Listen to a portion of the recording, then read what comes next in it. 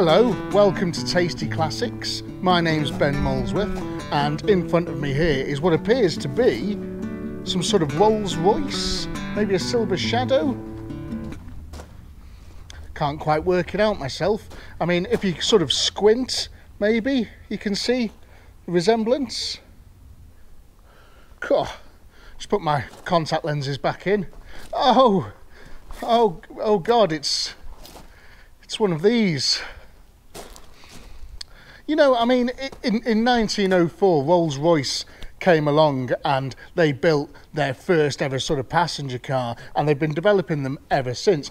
And frankly, they needn't have bothered, because in the late 70s, Austin came along, the famous British Leyland company came along and manufactured this thing, which to the purists out there is called a Vanden Plas, or as I like to call it, an Allegro Vanden Plas, because I'm from up north.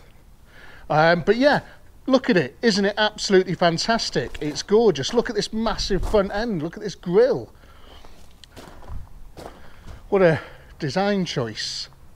Now, its official title is something like Austin Vanden Plas 1500, because it's got the 1500 engine in it, and there's no Allegro badges on the car, even though it is quite obviously an Allegro, just with a bit of a bullnose front end on it and some tables that fold in the back, so I'm led to believe.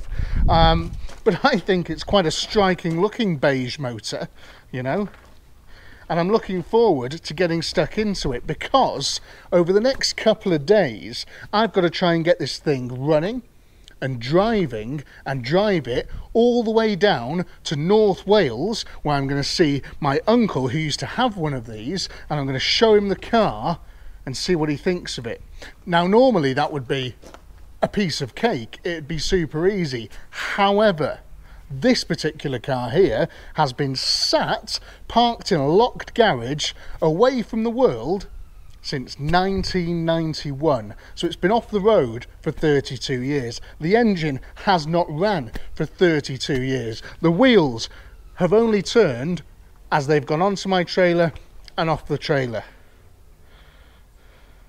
So I don't know what I'm in for, to be honest. What I do know, though, is the engine does turn over, because I'm quite savvy with that sort of stuff nowadays, and I like to have a check of that beforehand. So that's a good start. And, you know, on the outside of it, it looks to be in pretty good shape. So the story behind this thing is that an old fella owned it, and he stopped driving back in 1991. And when he stopped driving, he didn't want to get rid of his lovely Vanden Plas, and he parked it in his garage. And that's where it sat as time went on for 31 years, as he unfortunately passed away, as people do. And the car was forgotten about, and it was left there for a very, very long time, until I came along to rescue it, you know. Hopefully rescue it anyway. And just on the face of it, it doesn't look too bad, does it? I mean, look at this paintwork here. You know, I reckon that'd shine up really well. Get a, you know, chuck a buffer over that, and I think it'll come up dead nice. Look at these seals. The seals look really well. Back window looks good. What are those inside there? Speakers. We'll have to have a look at those shortly. And yeah, it's the Vanden Plas, darling, or Vanden Plas, as I like to call them. But yeah, what a cool looking thing, you know. And one thing that's really impressing me is that these tyres have still got air in them. Now, we put air in these when we pulled the car out of the workshop, out of the garage, and they've still got air in them now. I mean, I think we're probably going to have to replace them, aren't we? But yeah, because I think they are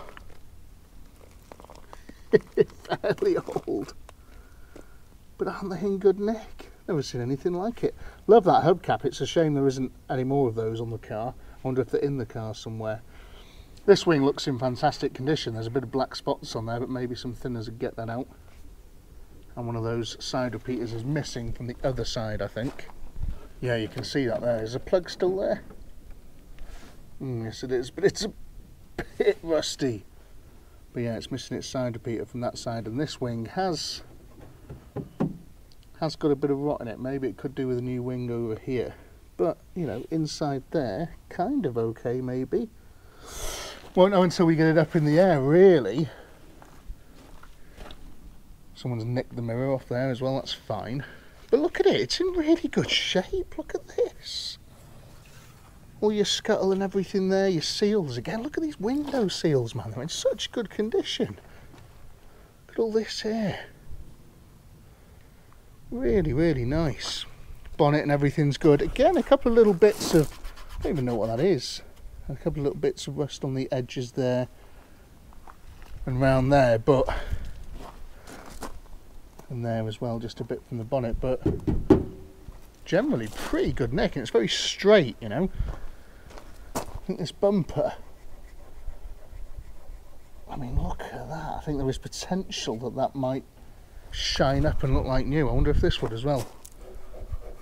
Yeah, good weekend's worth of elbow grease maybe. These things are a bit mad, aren't they? I just stuck them on. I think you could quite easily remove all of these. All the lights and everything though, really good. All the back here, back balance and stuff, you know, the boot lid. Very, very decent. This arch, I mean, I can see a little bit of inside there and it looks pretty good. Just a bit of bubbling on the arch around the fuel cap there.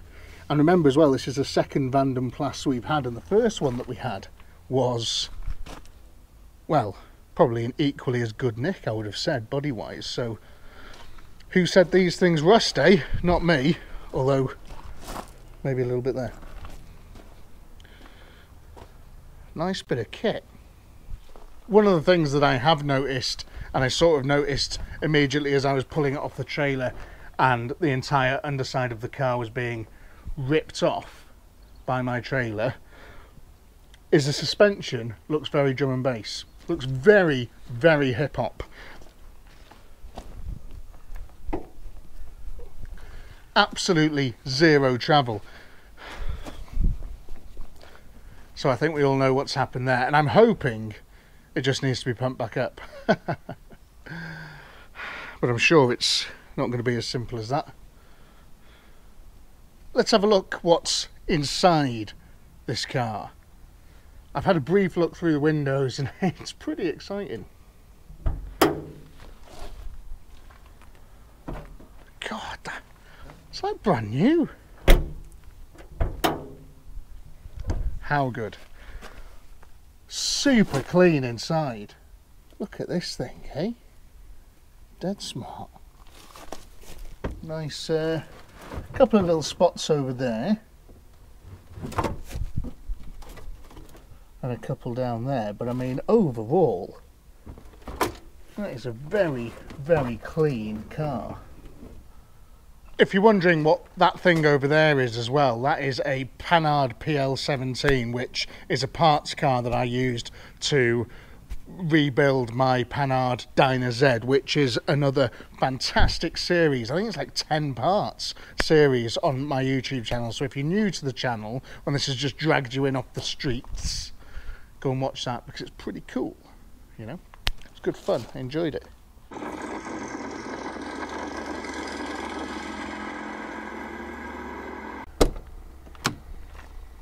Oh wow. Oh wow. Oh, keys, yes. Oh, is this a mirror that we're missing? Oh, amazing. Right, sniff test. Oh, that is unmistakable. Good Lord. Look at this leather. That smells as if, like, it's a mix between the Moulin Rouge, but if the Moulin Rouge sold Sunday dinners, you know, with gravy and Yorkshire puddings. Oh my God, I hope those are the hubcaps down there. Wowee. Look at this dash. That's a super cool little gauge cluster there. Really like that. My first ever car was an Austin Maxi, and this is reminding me a lot of that Maxi straight away. I'm amazed by these seats though. Look at the condition of these, and thankfully I'm not going to have to wet vac them. Like I have to wet vac everything that comes in here. I think that just needs sort of gluing back down. God, look at the condition of it all. The carpets are immaculate. Look at this door card. Right, does this work? Oh, of course it does. British engineering, man. Okay, one of those. Now, is that the right one?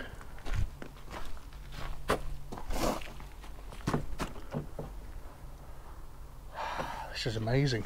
Is this car complete? What else have we got in here? Lockheed brake parts. Oh wow, I mean that looks like it's completely not going to be usable, but nice. I don't even know what it is. Looks like the seal off the end of the master cylinder or something. Interesting. What's that? Just another little bum hole. Don't know what it is. Right, okay. Very smart. Down here again, very solid. I mean, a little bit of surface in places, but all really nice. I mean, look at that A-pillar there. Really top drawer stuff. What's behind door number 2? Okay. Nice. Yeah, a little bit more crustiness on the bottom of the door, but nothing untoward. Missing its winder. Look at that there as well. Proper nice. A little bit of crustiness down there as well, but nothing too bad at all. No big holes. And don't forget as well, this thing is roadworthy exempt. So it does. Oh, sorry, MOT exempt. So it doesn't have to have an MOT. What it does have to have is airplane style tables. Wow. Let's do that again for posterity. Okay. Maybe I shouldn't have done that. Okay. Okay. Have we broken it? Oh, no. Oh, ah. There's just a knack to it.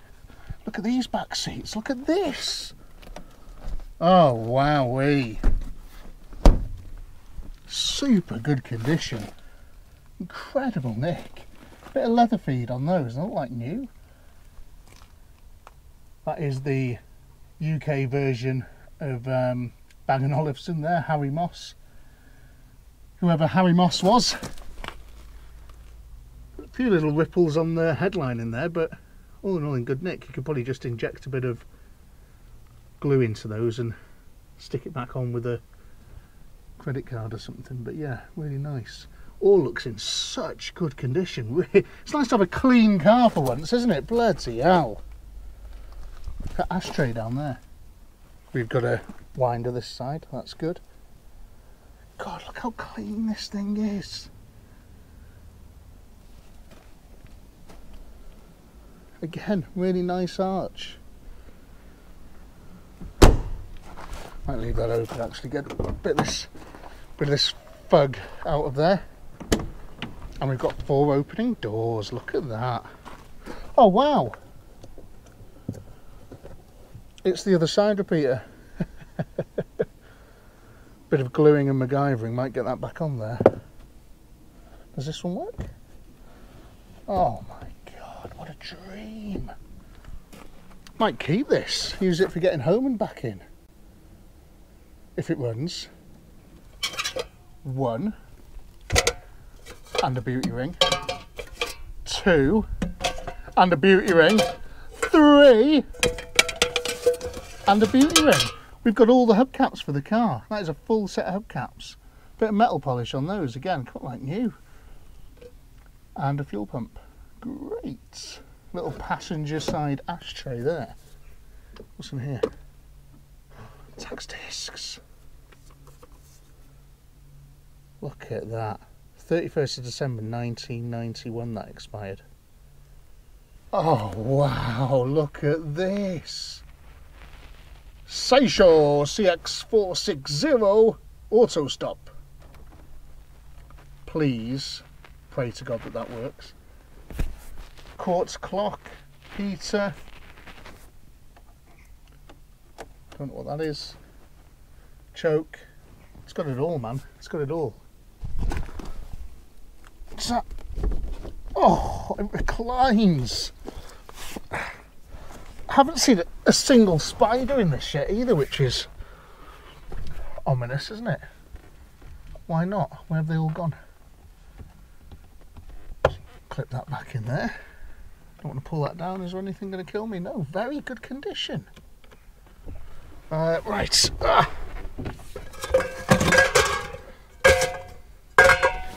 So pleased I got those hubcaps. They're probably about £1 million each on eBay, aren't they? Gearbox feels exactly like you'd expect it to. Initial impressions are this is incredibly comfortable in here, and it's not disgusting. Granted, it needs a bit of a wipe down in places, but it's not disgusting. This is amazing. Hello. Wow. Right then, miles. We are showing a very, very genuine 48,000 miles on this car. 48,423, which is super low mileage. So he's done what, you know, 4,800 miles a year or something. I don't know. Can't do maths. But how good is that? So I'm hoping that, you know, we might stand a chance with some stuff. Under the hood of this thing should be a 1.5 litre straight 4. God, that bonnet's in good nick. Look at this lip. Twin SUs, man. This thing's going to be a rocket ship.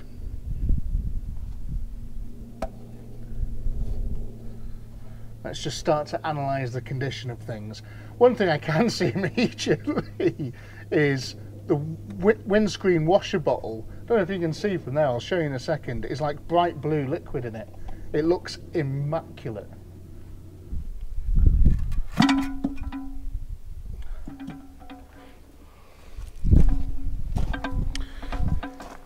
You can see inside there the filter's looking, oh, it's a spider.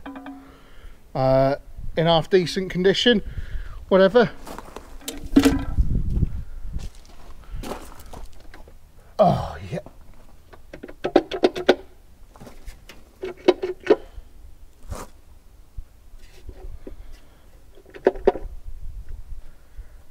I don't think it's supposed to do that. All the bolts are out. And I have just spotted this distributor there as well. Is this going to fight us like the last one did?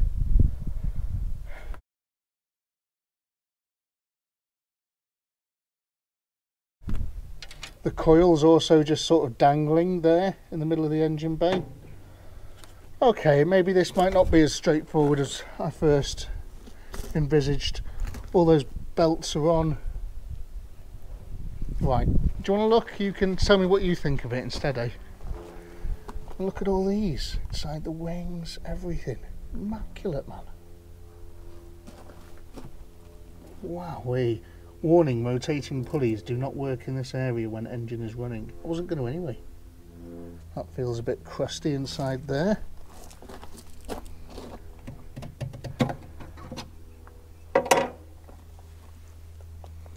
Bone dry expansion tank. Nice, okay. Look at this little fan here. The size of the radiator compared to that fan. Not sure what it's supposed to do that. Is it going to cool anything? The fan on my laptop's a bit bigger than that. Right, these twin SUs look really cool. We'll see what they're like. Is all linkages free?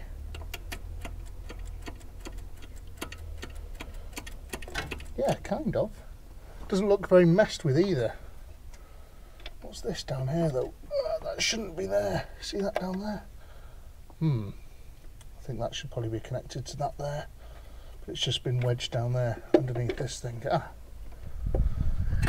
Again, we're going to have a little bit of a fettling here because this thing, is this off completely? Oh my god, I can just take it off. Oh my god. Hey, it's pretty nice underneath, isn't it? Okay, I mean, initial impressions on this is that that is in really nice nick.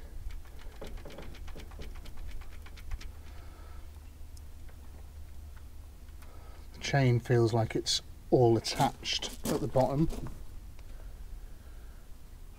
Interesting. I'm slightly concerned, but the engine does turn over. I tried it. Look at that, yeah, so clean. Everything's immaculate. Right, I think... Oh, where's the oil? Let's do that first. Where's the oil? Down here. Oh, yeah, okay, we've got some oil. Doesn't look like it's too infected with anything either, you know. Smell that. What do you think? It smells a bit weird, doesn't it? It's almost like it's in two separate parts as well.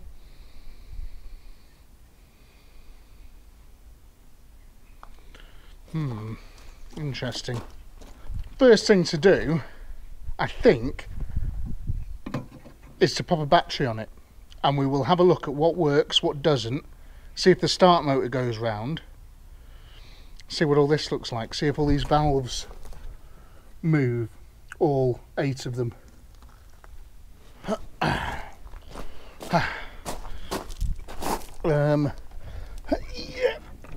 Do that. Pull that one there.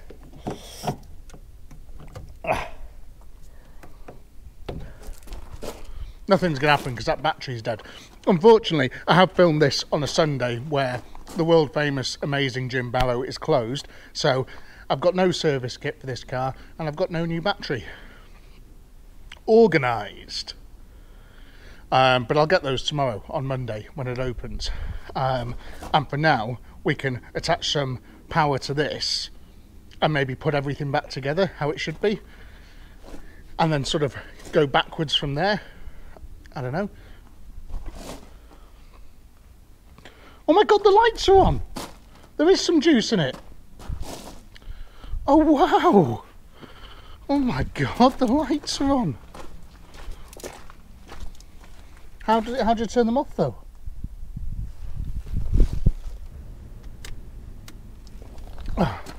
Side and headlights, that S and H means. Side lights are still on. Both of them work!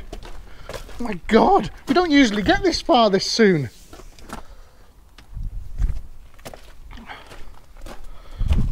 Okay, they're off. Is it just me, or does this look like one of the pigs off Angry Birds?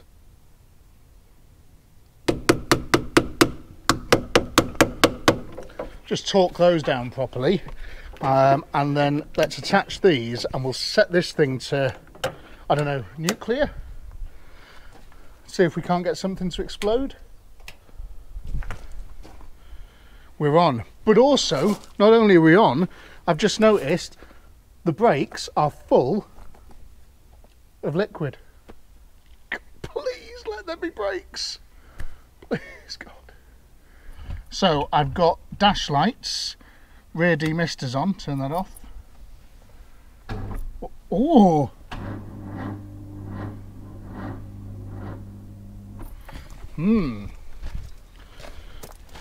Seems like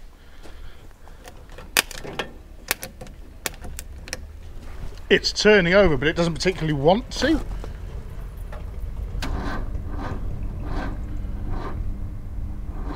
I'm just looking at that smoking, but I'm also just looking at the valves inside there, seeing what's moving.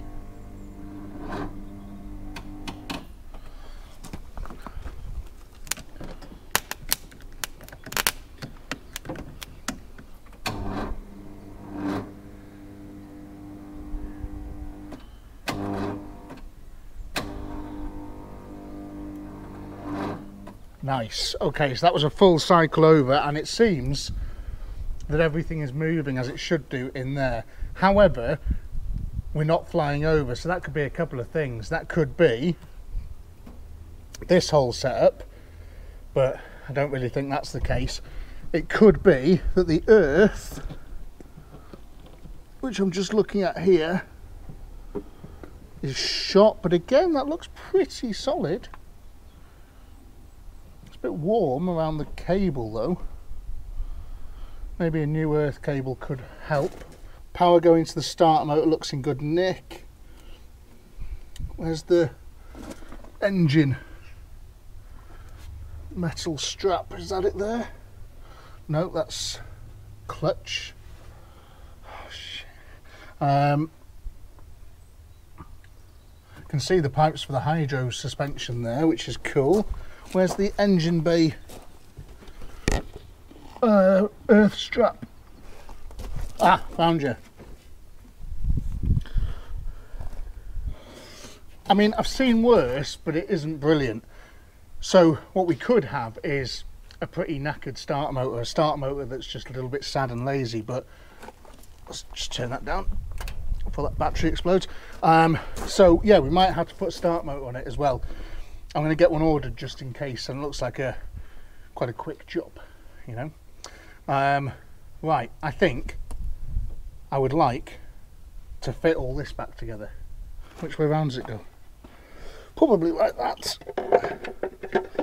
This gasket looks like it's going to leak at a hell of a pace. What are you doing? Go in the holes.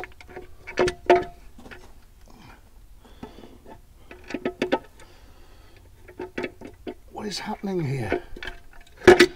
We'll ignore that. Right, what size are you? This one? Yep, that was a good guess. All right, that was easy. Ow! Ah, I think. That's where the thingy sits. So it's obviously been taken off, so that can be lifted up. So I can just bolt that back on there, because I've seen a couple of bolts lying around. It's all coming together, man. This is easy. Why doesn't everybody do this? Just looking at the sort of brake bits down there as well, and the pipe's look in pretty good condition. I say pretty good condition, really good condition. Excited to know what this thing looks like underneath though. Yeah, that's on there kind of. Right, let's connect these vac lines back up. Nice, okay, pretty straightforward. What about this thing?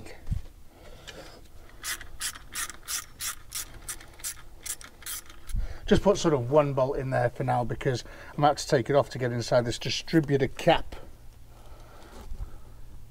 And I can just see that the vac advance line has completely rotted away, which is nicht cool.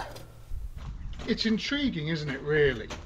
So the car was sat for 30 odd years in this garage behind a locked door, yet there's a distributor there and there's a fuel pump in the passenger side seat. Now I don't know if before it got to my hands it was messed about with and they tried to get it running or something, but it is interesting that there's also like a different HT lead and stuff on there. It just looks a little bit sus, you know. So well, I think we're just gonna have to go through it all bit by bit, and I want to check if it's sparking. Now the engine's not rotating very quickly, so that could be a little bit of an issue to sort of be able to do that, but in my experience that is enough of a rotation to sort of see a spark or to even start a car. If you look back at the Ambassador video, I think, no, the Cavalier video, it was the Cavalier video, doing sort of like whoom, whoom, whoom, and it fired. So, you know, it is possible. But I want to check if there's a spark. Now, there's a couple of ways you can do this. You can get one of those fancy things that you put in between these, or you can put that against a bit of metal, or you can get another spark plug and check that against a bit of metal, all that good stuff. But another way you can do it is by pouring a load of petrol into your carburetors, because I've got two of them, and seeing if it barks off. So let's do that.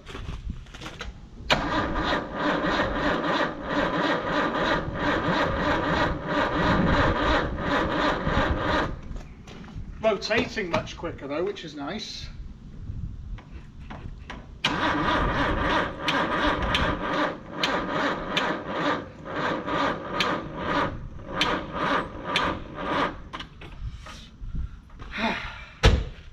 No bark and some funny noises.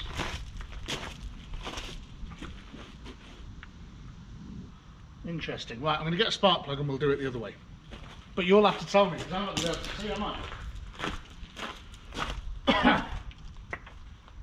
And because there's a distributor there, I am intrigued to know if the timing's going to be well out of whack and all this sort of stuff. So you have a look at this spark plug and tell me if it sparks, okay?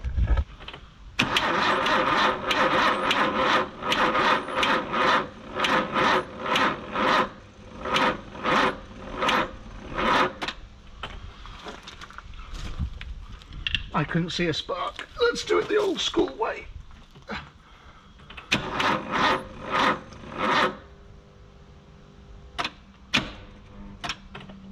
I did not get electrocuted then.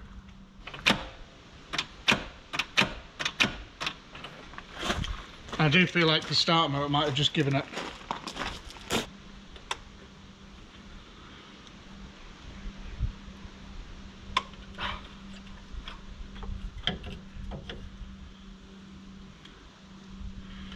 So that looks like brand new inside there. That is, I would say, brand new. It doesn't look like it's had any use. Rotation arm, the arm of rotation, again, really good nick. Just give that a little wire brush, although that is pretty gunky.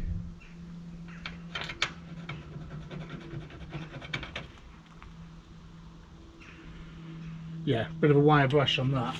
And we have got points, which is great. None of this Accia don't spark stuff. Right, let me get a little bit of sandpaper. When I order the service kit tomorrow, I will get a new set of points for it, but let's just see if we can achieve a spark. Get out of the fucking way. Like this. They just pop out.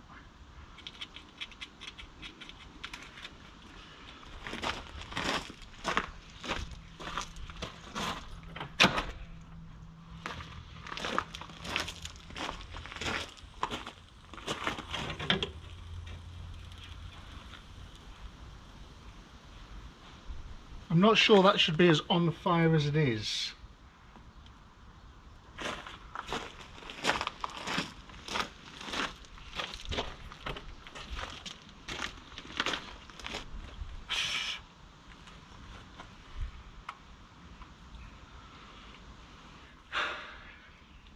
It's definitely been messed about with. There's insulation tape on lots of stuff down there, maybe stopping it, and I moved some of the insulation tape out of the way and then it set on fire. Is that normal?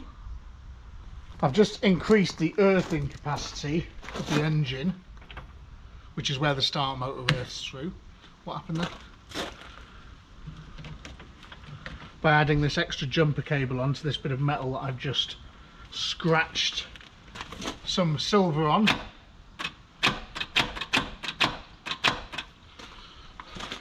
No dice. Right, let's just use this starter motor performance improver 5000 and we'll see if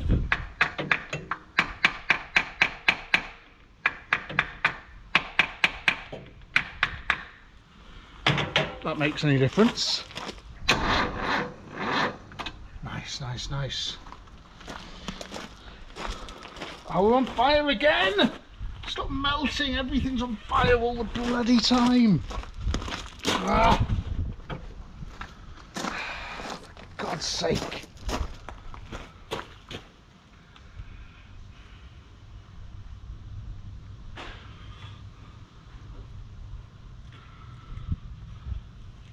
Can you just take that? Okay, so it would appear that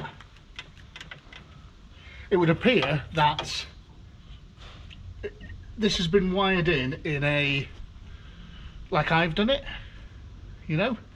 So what I'm going to need to do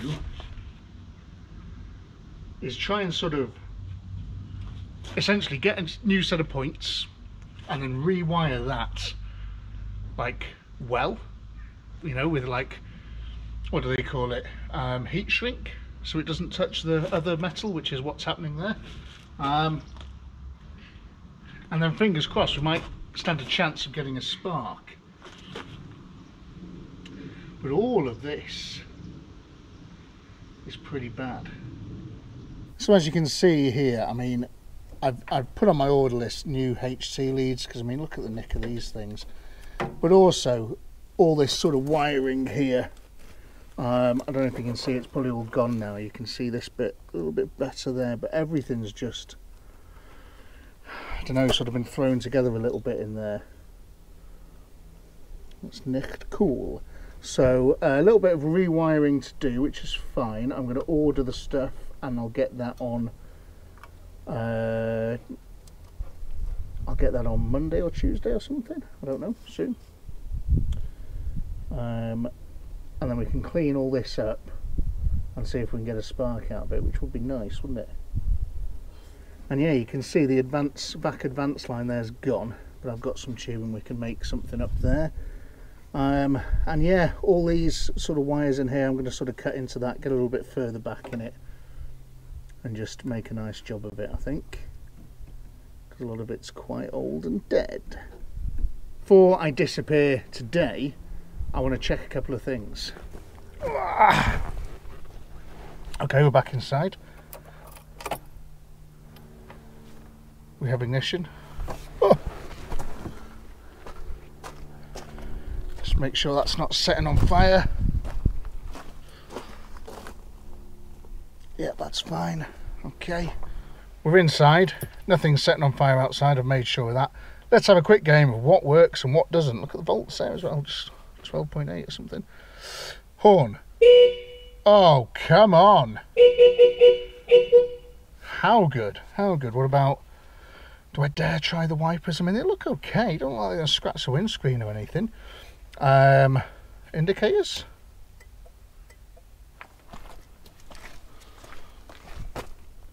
Oh, wow. Right, okay. God, the build quality of these cars. Incredible.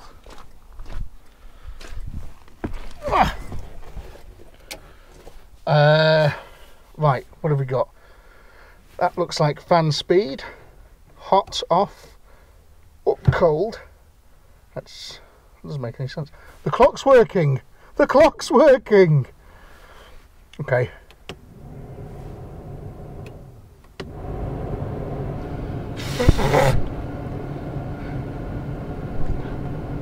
What is it all? I can't believe that works, and it sounds so good as well. All important cigarette lighter. What's this button for? Don't know. I've got one on the Mini as well, and I can't remember what that is either. That is red hots. Come on, we've got a phone charger, cigarette lighter, fog light. I think you've got to have the lights on for that. Where's the lights again? Lights are over here. Side and headlight, I think that means. So headlights. Oh my god, it looks like it works. Incredible. I think there's spaces for front fog lights as well. Although saying that, I don't know. Yeah, it could be. It could be rear fog light, front fog light, or the other way around. But there's no front fog lights in there. They've just been blanked off. I don't know what that's all about. Rear demister seems to be working. Panel. Yep. Whatever. And now, the pizza resistance. Come on, baby. Oh no.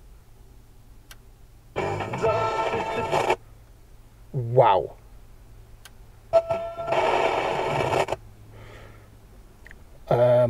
I'm in shock.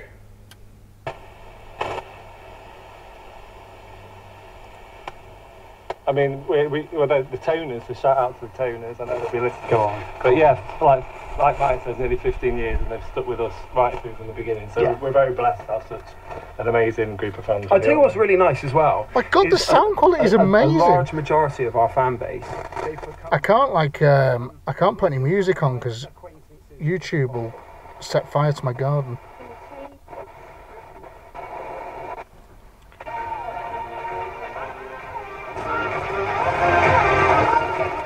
Wow, that's incredible. Oh, God, I hope the tape player worked. Like, if I got it running properly and driving nicely, this could be a great little car. Real nice little thing. Now, I really need to try these 3 Kings down here, just in case I need to order any parts for these. Oh, but first, hang on, I forgot windscreen wipers.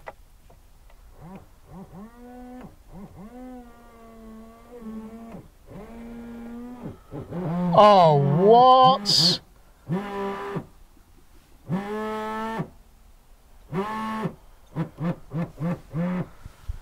I can't believe this. I cannot believe this.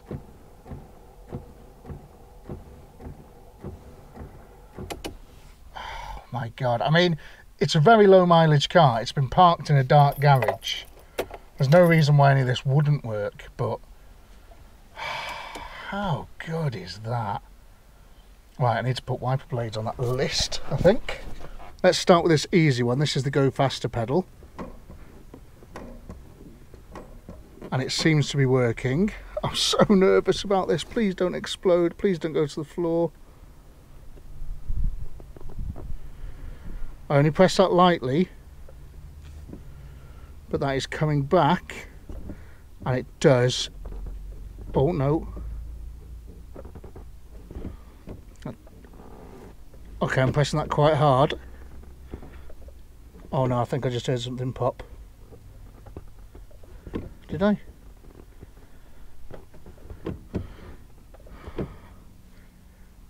I mean, I don't think I did. Oh my God, is that a good brake? Please, God. Right, what about this one? Can we make the hat trick?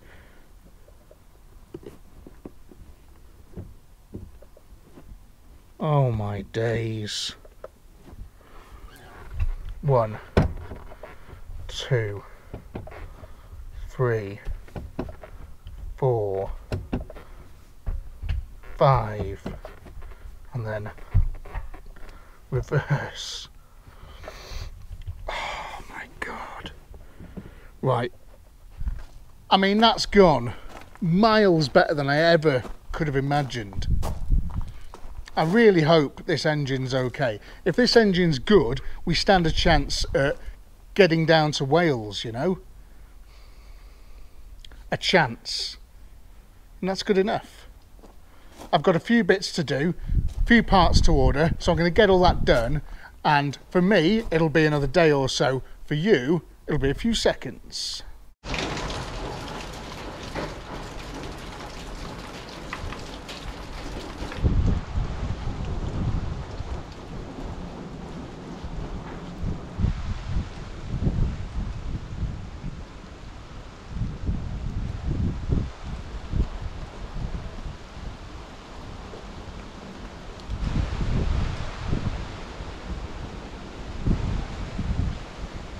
This bloody weather, where's it come from? It's like 8 degrees as well, and yeah, raining. Thankfully it's not raining inside here, but it is raining outside there where you are. I hope you don't get too wet. Look at this MR2, isn't it wonderful? This is going to be up for sale very soon, as it is, because I'm thinking it might be a bit of a better direction for the channel where I try and turn these things over a little bit quicker and don't do the full in-depth jobs that just take up a lot of time, and apparently nobody really wants to watch. Oh, well, quite a lot of you do, but I think it would be best if I stick to doing this sort of thing, because I've got other things that have not been, the year's coming to an end and they're still sat there. Is it raining inside? But anyway, Jim Barrow have been amazing, and they stay with all this great stuff. We've got spark plugs, we've got points, we've got wipers, we've got HT leads. I've got new terminals for all the wiring that I'm going to do. And look at this thing. Starter motor. For a 1981 Austin Allegro? Give these guys your money, man. If you phoned Euros and went, oh, can I have all this for a 1981 Austin Allegro? They would put the phone down on you. Honestly. Brilliant. Right, okay. Oh, and a battery, of course. So I need to do all that wiring. Now, it's hammering it down. It's going to make it very difficult to film. And also, I don't really want to mess this up by you guys watching me while I'm doing it, you know. So what I might do is sort of in between when it stops raining and that, I'm going to run out and do it while I'm doing other things inside. And then when it's all done, we'll get back out there. Hopefully the rain might have eased off by then, who knows, and we can start going through the other bits on the car. Fingers crossed, getting that all important spark. So here's your before. As you can see, lots of very, very sad melted wiring. So I'm going to get all that replaced and I'll show you after. Please make this bad weather stop. Look at this rain coming in over the fields. It's impossible to do anything. I know being cold is a state of mind, but it is now my state of mind. I am absolutely chanking. You see like the rain coming in sideways over there. Try and sort of zoom in.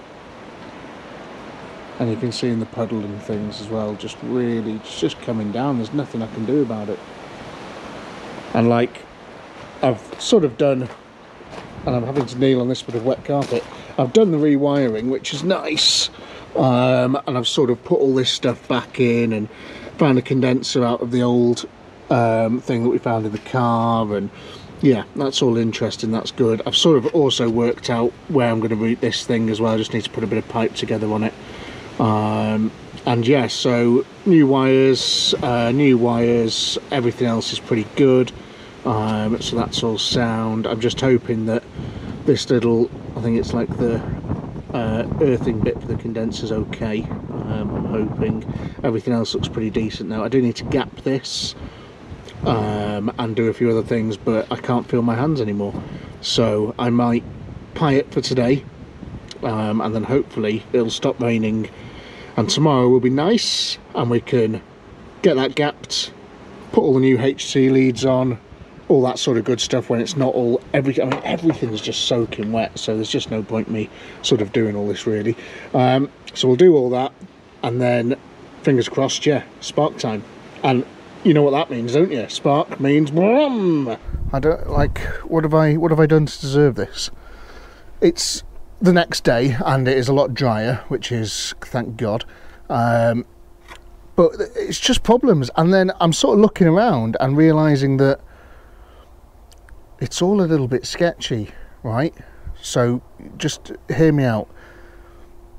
So when I opened the bonnet previously, there was this distributor sat in the bonnet, right under the bonnet, and I was like, why is that there? What's that for? What's it doing? You know, why is it there? I just, you know, okay, whatever. And then obviously this one was in the car, and I mean it moves and everything, which is fine, but all the wiring's a little bit sketchy. Now I put new points in it, and I don't know if this is very boring, I'm very sorry. See this here? It's like a little clip that sits in there, and then this bit slides in, and that's how it makes contact. And this rubber thing is to stop that bit hitting that bit, right? Sorry about the camera work. That bit hitting that bit. That's what this little clear plastic thing's for, because if they touch, then it sets on fire, which is what happened before when it set on fire, was because that wasn't there. That was just somebody had put a load of insulation tape or something in there, and it was just... Anyway, so I've tried to put this on, and this little bastard thing, I mean this little thing, has snapped on these points because that is a little bit too chunky. So as I pushed it in, it just went bing. So I mean, how am I going to reattach that to there? So I checked with Jim Barrow to see if there's any more points available that I can have. But yeah, what a pain. Like, why isn't it straightforward? So I need to just get my head stuck into that again. Try and maybe bodge this together somehow, maybe drill that out and put like a little screw in there or something. I've got no idea, but yeah, it's going really well so far. How's your day going? I mean, the plot thickens, you know, every time I connect this thing up when the battery's on, when the ignition's on, it just wants to set on fire. And I even went down the route of, if you can't beat them, join them, and I put a bit of insulation tape around it just to make sure that it wasn't hitting the base on the bottom. So I don't know what's going on. Something's possibly shorted inside there. There might be something in it. I just don't know. And it's making me wonder, seeing as this bolt down here doesn't look like it's moved in a million years. So I'm wondering if this was bought to replace that because something inside there has gone wrong and it's all touching cloth inside there. So again, just not sure. Need to do a little bit more thinking. But one of the beauties of having all these cars that don't work around you, well, this one does work perfectly actually, is that this is a 1500 with, I think, exactly the same distributor. And I've had a look inside here and you can see everything's wired up perfectly. And I am very, very tempted to pull this thing out and put it into the car outside and just see if they're good. But I really don't want to stop this thing working because I need it to move around, I need it to drive, but I'd have to retime it and all that sort of stuff. Bit of a pain really, and this does run exceptionally well. This would fire up now if you wanted it to. So yeah, I'm still thinking. As is usually the case, it's also pouring down in and out every now and then. Very, very frustrating. So I don't know, don't want to strip the Triumph down, and this is all looking a bit messed up. You can buy brand new sort of ready to go distributors off eBay for about 60-70 quid. So I am tempted to sort of go down that route as well. Actually, what I could do is I could just check the coil's not damaged. Make sure the coil's putting out what it's supposed to be. Because if the coil's putting out super duper volts through there, it's just going to melt it anyway, because it's not going to be able to cope with the wires. Yeah, let me do that. Let me just test the coil first with a multimeter. It's all starting to unravel in front of me. Essentially, I've got a couple of coils around the workshop that I can test to get some baseline figures off, including this one here.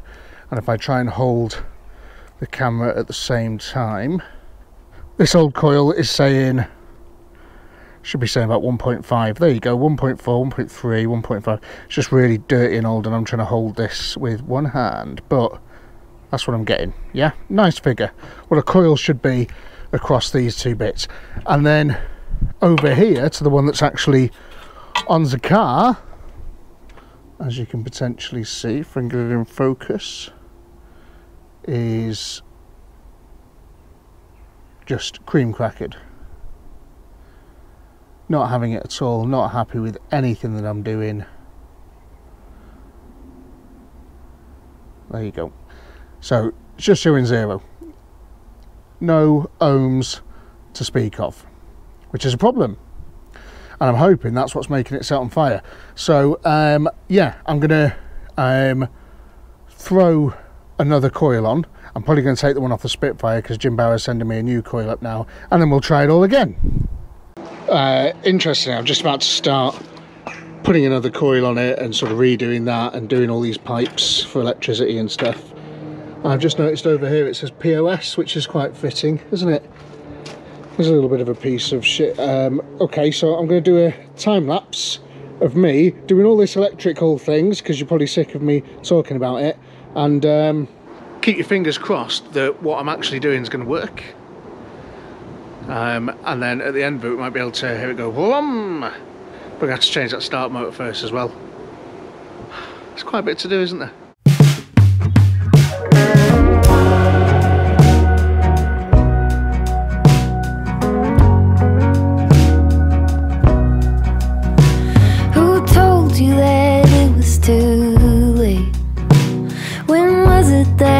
Started leaning that way, 4 tires cut into the clay.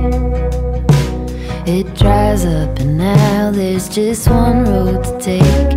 It's growing up over with green, so easy to drive on, but not what it seems.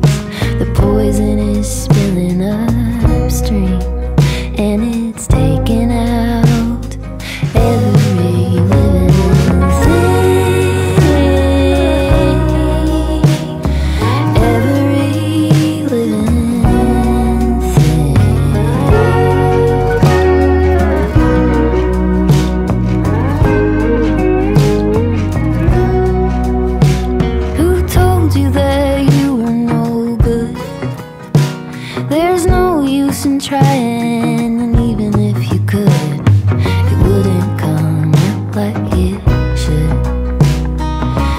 stubborn kudzu just covers these words.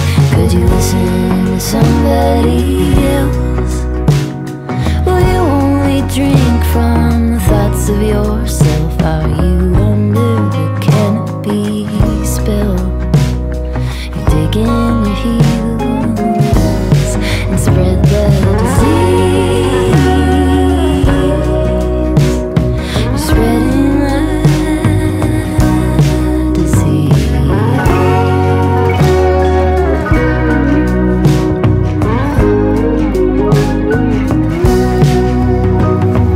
Back up.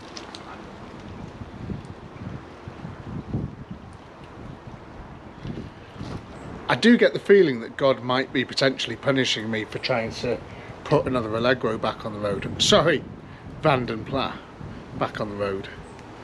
But yeah, I took the start motor out. You can see how it looks like a normal starter motor.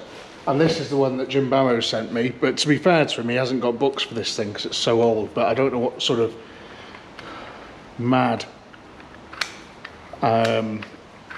Is this a sex toy? So that's going to have to go back to them. I've messaged them to see if we can get one of those. In the meantime, I might strip that down, try and clean it up or something, make it run a bit quicker. I'm still waiting for the coil, waiting for the new points, fitted the spark plugs. Bit of a waiting game, this one, isn't it? But yeah, I think definitely being punished for putting another one of these back on the road. But we'll do it, you know, it just takes a bit of time, doesn't it? The situation is now that this is the old start motor, which is now going back together. After I took it apart, blew everything out, trying to sort of give it a bit of a wire brush in places, load of WD-40, and now I'm going to put it back on the car and see if that's made any difference, which of course it won't have. I can't get another start motor, like, soon. They're available on the internet. God knows how long that's going to take. They could be anywhere. The sun is being replaced by night time, and put the start motor back in, see if that's made any difference. Our survey says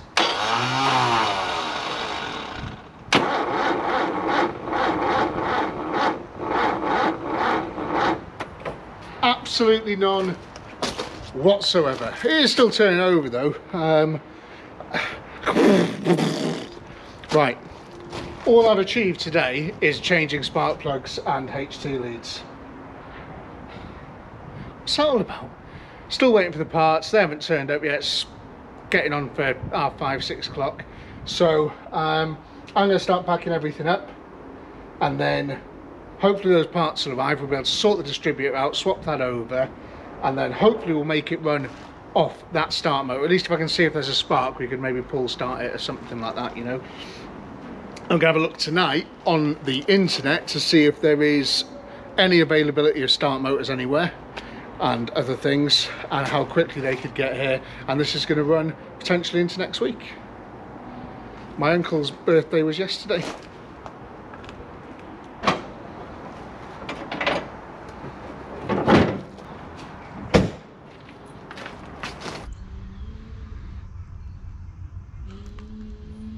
I don't mind too much that it's been 4 days, because I've been quite busy doing some stuff. Like I went to the NEC and things and doing some Pallard related activities, which you've already seen because you're in the past. No, I'm in the past. You're in the future. So please, God, after replacing all of this stuff, will you give us a spark? We've replaced spark plugs, HT leads, coil, distributor, body, main distributor, distributor cap, rotor arm, condenser, points. What else? Oh yeah, the coil, loads of wiring. Anything else needs to be? Right, I'm going to turn the key and I'm going to come back and I'm going to look for fire. Okay? Okay, ignition's on.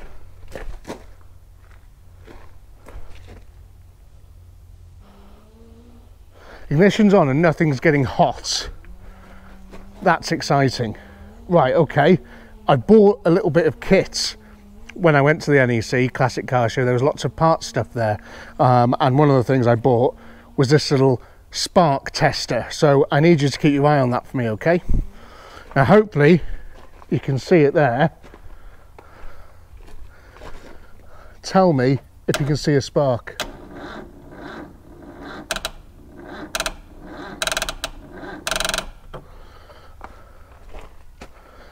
Did you see one? I need this start motor to come to the party.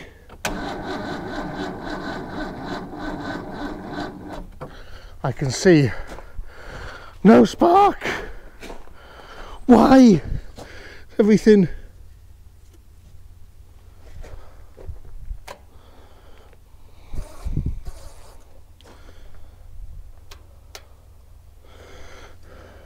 wired up okay, isn't it? I'm sure. Let's get my multimeter. So just because I've never used that bit of equipment before and I don't know if the bulb's got in it or anything, I'm just going to do the old-fashioned and see if we've got anything. Where's the key in my hand?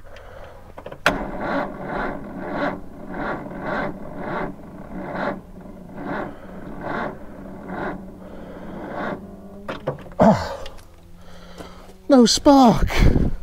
Right, let me do some research with the multimeter. Why is all my new stuff on fire?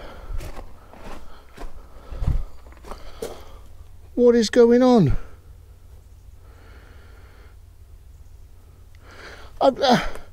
What? How can I? It's all coming out of the distributor. What the hell? The ignition's off, isn't it? Something's badly effed up on this machine. Don't tell me that's all melted now.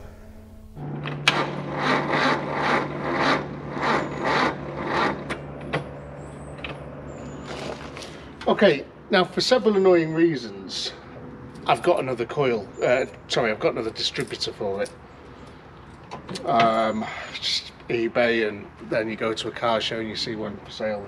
Anyway, so I don't know if this distributor is any good or if there's a short somewhere or anything like that. It all looks really nice, but again, who knows? There's an earth strap down there which again looks fantastic. I've got brilliant continuity on it. I just can't figure out what else is wrong. What might be the case is that the engine's turning over so slowly, the gap in the points is like staying open or something for too long, and it's grounding itself out for too long through the thing without a break, and I don't really know. But what I can do is attach the wire to this one and spin it quickly like this and watch for a spark in there while I'm doing it.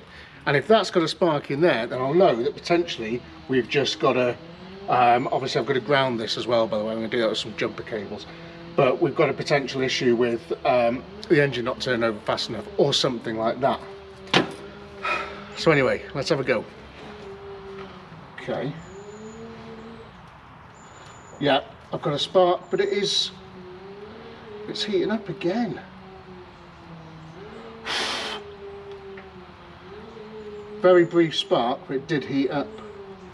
Any ideas?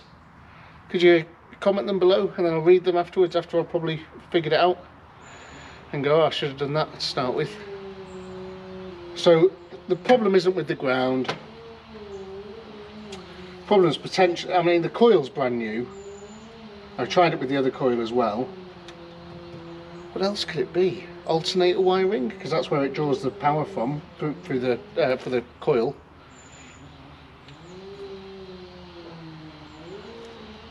Something's wrong with the coil wiring, everything going to the coil. I didn't bother checking the ohms on the new coil when I put that in, because I just assumed it'd work. You know what they say about assuming, don't they? It makes an ass out of me and you, something.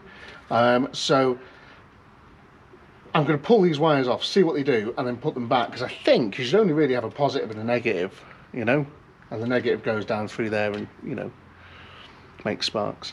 So let's see what these wires are doing. 12.65 volts at the B8 to res. I've got a good ground on here, so we'll continue to use that. And let's test what this wire is doing. I don't even know where this wire comes from.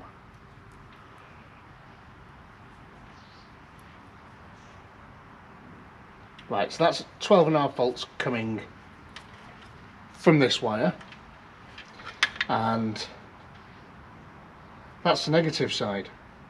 Are we feeding the negative side with 12.5 volts? Right, okay. What's this one doing?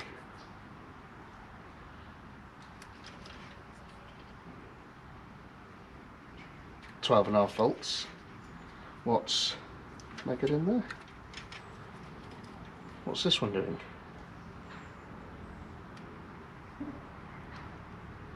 Nothing. Okay, interesting. What the hell?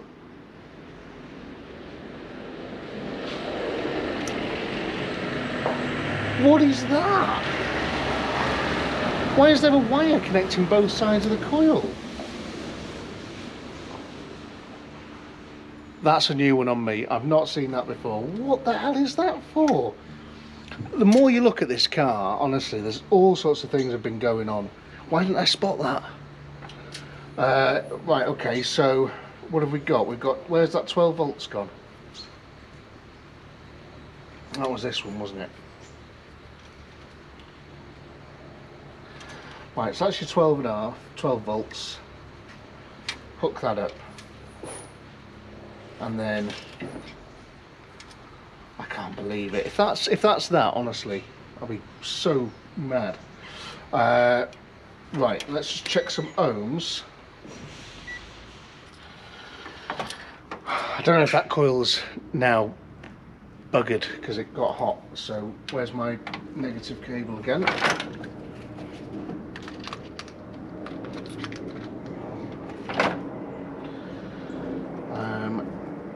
And yeah, that in there.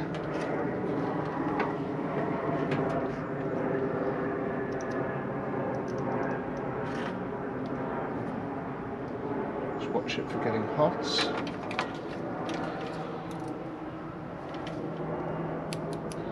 And now I've got a spark.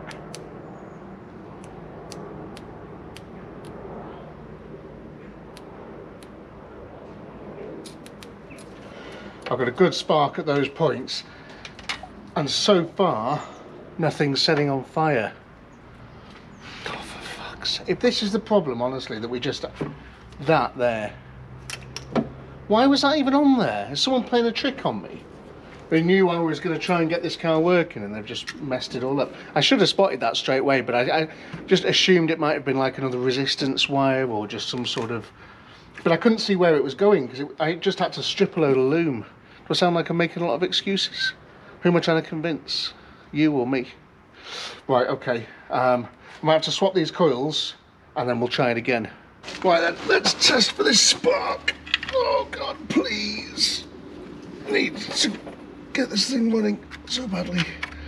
Oh my God, we got a spark. Oh my God, after all of that.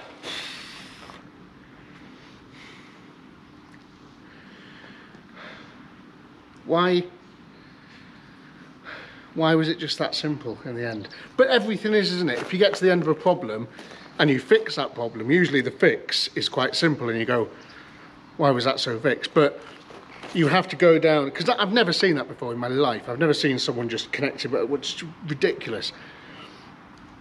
Like a booby trap. But you have to go through a series of things. You don't get spark, you don't immediately go, oh, maybe the coil's wired in wrong. You do the other normal stuff that normally breaks. Anyway, done it now, and we've got spark, which is exciting this late on in the video. So, should we chuck some fuel down it and see if it'll make any kind of noise whatsoever? We're connected up. I hope that start motor just gives us enough, but I guess we're gonna have to find out.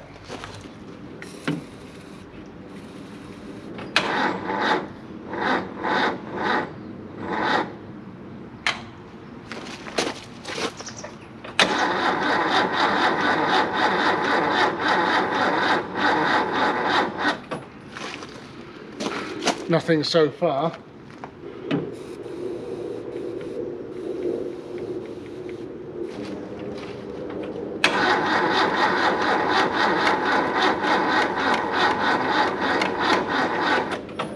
Nothing again. Concerned I might take the fuel pipe off the carbs just in case it's trying to pump any crap in through the fuel tank.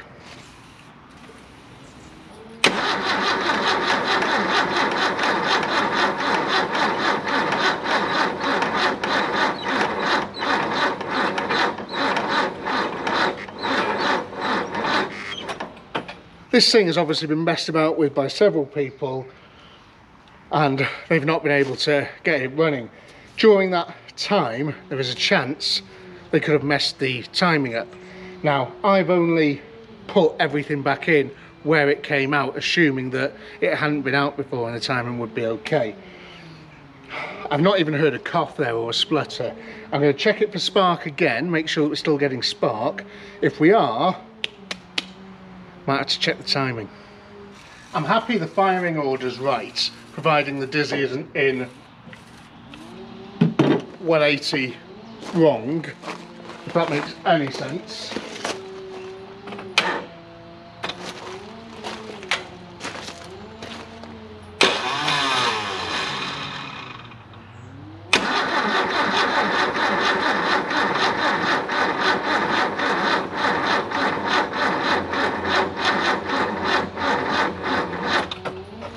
Interesting, okay.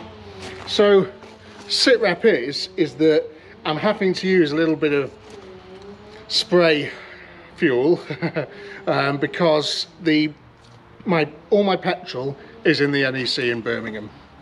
The tank that I use is in the Panhard, so pain. Right, so what I need to do is I need to get to the petrol station, get some more petrol in the can, attach it to this setup here of these twin SUs via my Holly pump, and then hopefully that'll help us, and at least we know that it's not just because I'm just chucking a bit of brake cleaner down there, you know.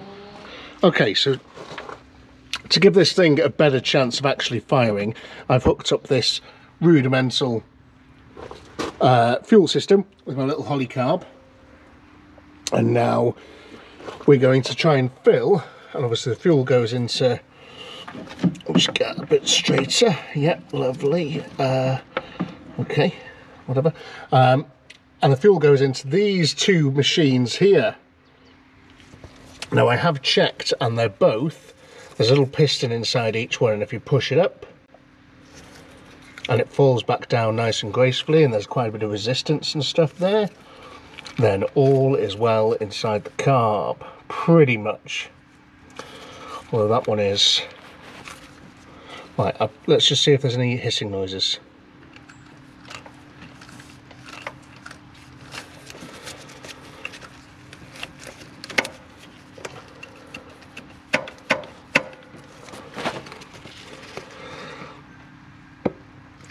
There we go. We've got movement on the piston.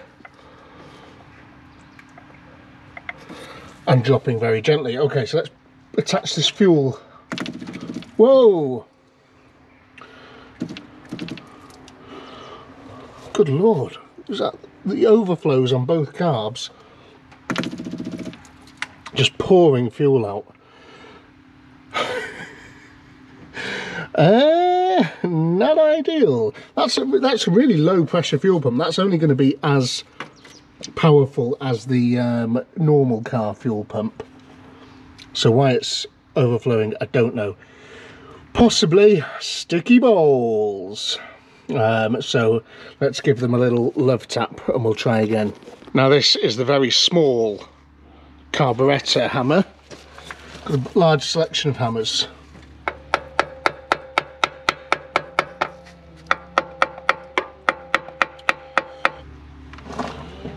Good grief, what's that down there as well?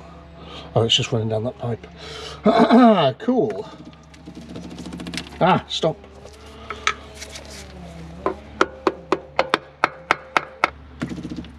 Okay, well, we'll see if that frees up on its own. If not, we'll have to do loads more work. All I want in life, though, is to hear this thing cough or splutter or do anything, you know.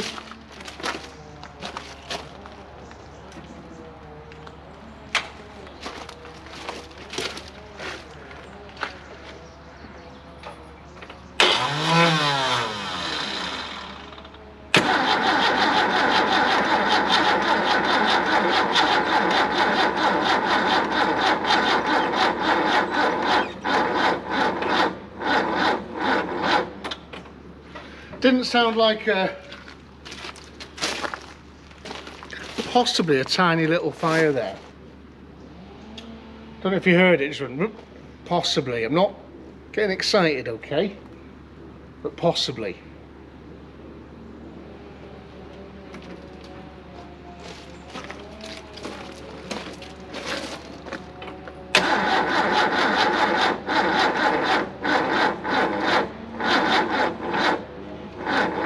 As I'm just waiting for this thing to unflood itself, you can see one of the overflows has now stopped overflowing. Ah, get off, stop it. Pouring petrol everywhere. So it's just this one now, so a few more low taps on this one and hopefully it'll come to the party.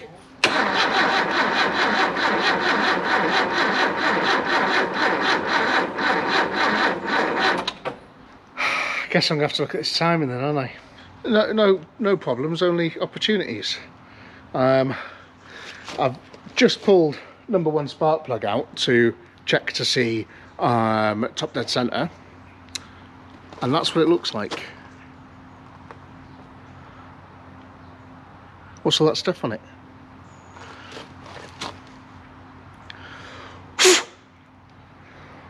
So maybe it's not firing because it's full of crap. I don't know. Interesting. I'm going to check all the other spark plugs as well as top dead center. I've just got cylinder 1 to top dead center, and while I've been turning the engine over, I have noticed that the alternator is stuck, which could explain why the start motor is having such a time trying to turn over, because it's very hard to spin over on the crank. So I'm going to try and free that up as well, which is a bit of a pain. So I'm going to get a socket and a nut on that and try and break it free as well. Right, come on, move. Right, that's just tightening the bolt. But this is just going to loosen it. Oh, yep, that's just loosening the bolt. Fuck's sake.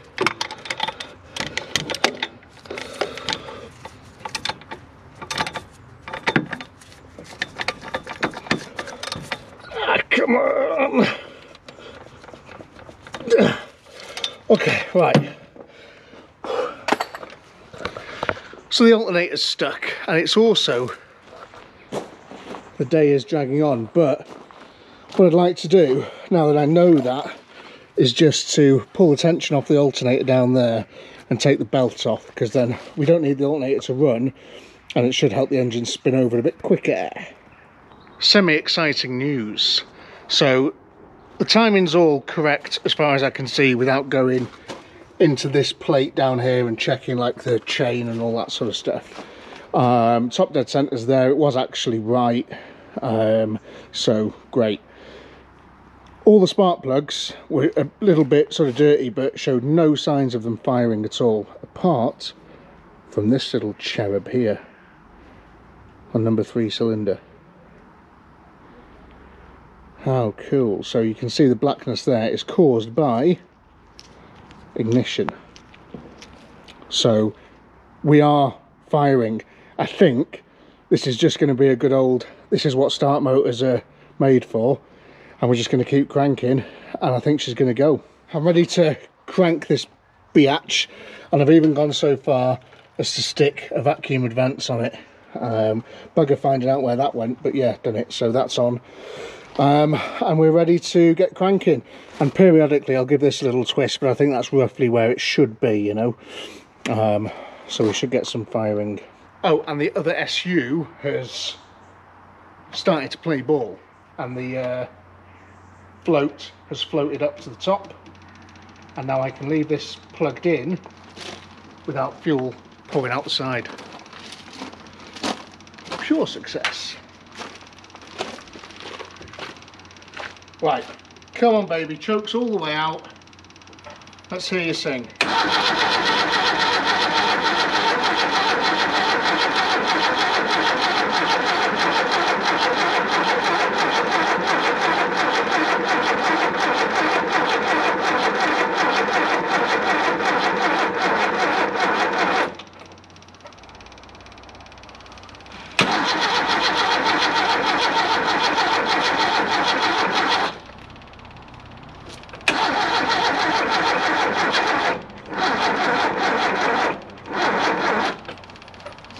That was something, 100% that was something.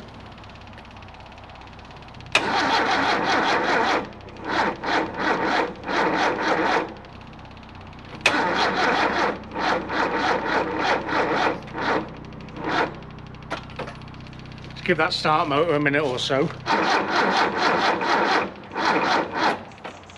Oh, it's trying to fire. Full of crap in these cylinders. I'll pull the spark plugs out again soon. Have another look. Spraying that down there, I'm hoping is going to help get rid of any fuel sitting in there, just in case the spark plugs are all wet.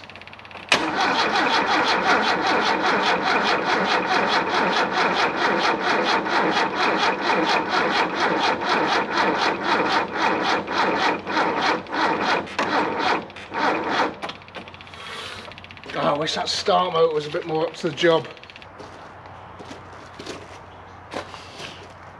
So we have signs that that one has not fired yet.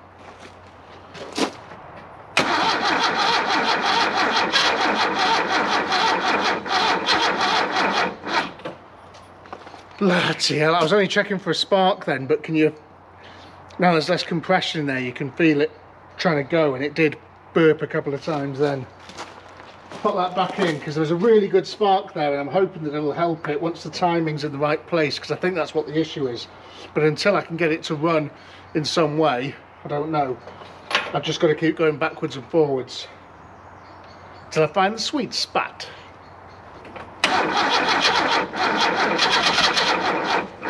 Come on, baby. God, yeah, how close it was. This thing's gonna go, I'm promising you. Yep, you can see this one still consistently firing away, doing a good job. We're looking a bit black. Don't know if you can see now in this light, but this one's looking a bit wet and a bit sorry for itself, so quick clean up there. Didn't look like it'd been firing though. Right, come on.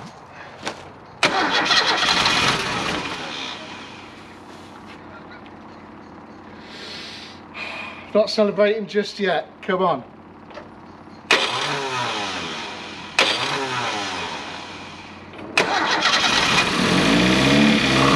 Come on!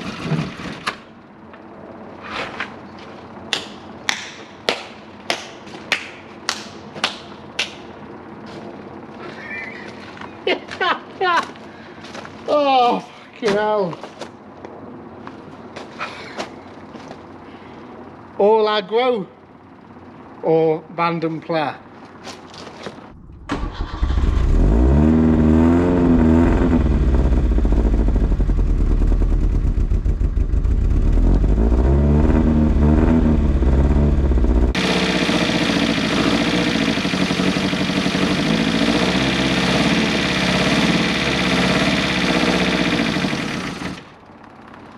Oh my God.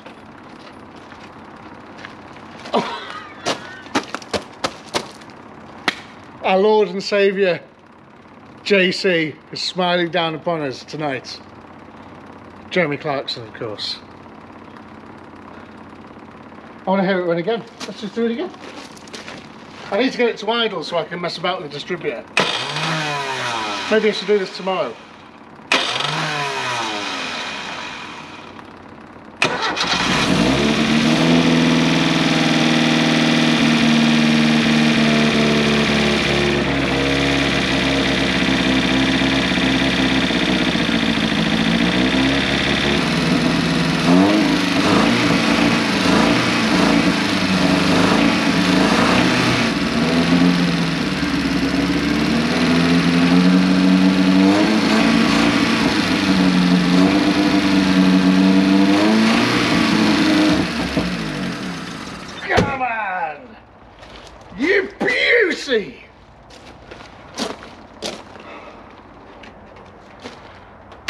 I'm really happy. Can you tell? Oh, so let me think, because I can remember this for tomorrow. Timing sounds like it's a little bit off, but it's revving too high because the choke's stuck. I can't get the choke all the way home, so the choke's pulling itself back out. So I need to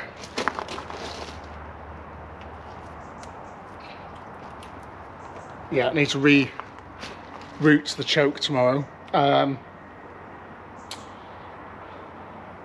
then yeah, we've got to put water in it, make sure there's water in it before I run it up again, do some other bits, and then we'll get it all timed up nicely.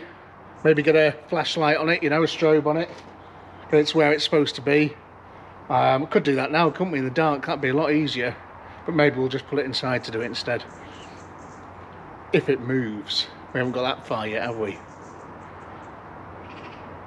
Right, I need to tidy up, and I'll see you again in a few seconds. And for me, probably 9 hours. The weather's very changeable here, isn't it? It's quite a sort of damp, drizzly day, but I think we are in danger of the sun coming out at some point. But I couldn't be happier. Last night this thing ran, and God, it sounded great. Really, really did. But today, I need to find out whether or not this thing will move under its own steam, under its own power, for the first time in 32 years.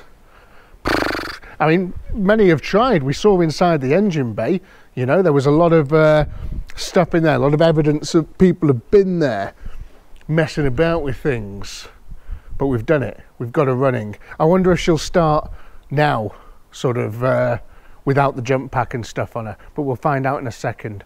Because what I'd like to do is see if it moves, and if it does, get it in front of the workshop, jet wash her, make her a bit nicer and cleaner than she is, and then park her inside. Because I've not got too long today, so it'd be good to sit in there drying off for the next couple of days while I go and pick the Panhard back up from the NEC, and then when I get back we can get stuck into stuff like tyres, suspension, brakes, fuel, interior, cleaning, polishing, all that good stuff, fitting those cool hubcaps.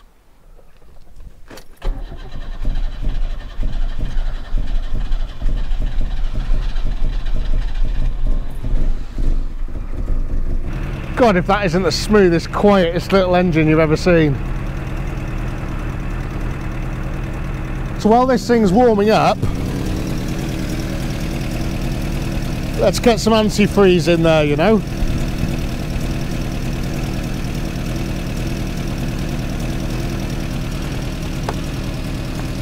See if she starts sucking on that. Go and top this up with water. It's interesting, isn't it? It took 3 different hammers to get this car running. Cross all your extremities. Let's see if this thing moves.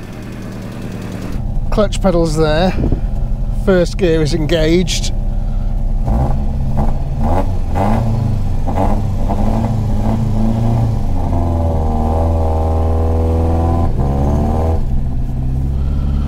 Oh dear, that was clutch slip.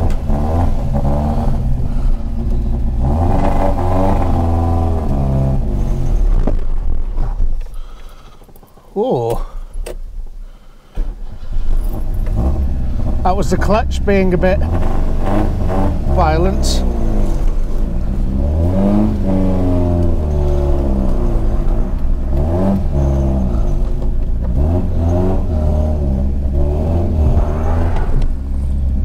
Now obviously we are on the deck, so it's going to find it quite hard. Come on! She moves and she feels good.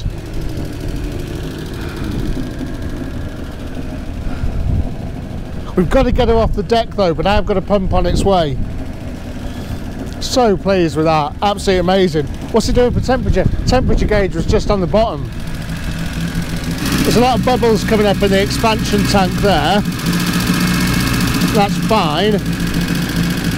We're not like really pressurised anywhere. Radiator's still stone cold though. Just hoping this thermostat opens. Ah, looks like there's a little bit of a breather thing there. Let me just get a socket on that, see if I can knock some air out of it. Like to see some air, some water flow under here if this is going to be possible. You can see steam.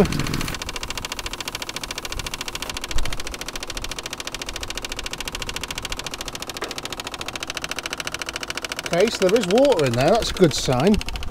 Just see if I can see any flow. I can see the thermostat in there. Interesting, I wonder if the thermostat's going to be stuck or not. It looked okay in there, didn't it? It looked too bad. It's annoyingly very cold. Still no flow through the radiator. Yeah, stone cold down there, this pipe. I don't think the thermostat's opening. Let me just switch her off, have a little mess about with that, and then we'll try again. This thermostat doesn't look all that great, does it? What's all this? Crystals, magic spells. I mean, it's free, but it doesn't seem to work. Is this going to be another ambassador thing where everything's clogged up to the nines? I hope not. I mean, it's all pretty gruesome in there, isn't it? I'm going to give it a wipe out. Maybe a little flush would be in order while I'm out here with the hose.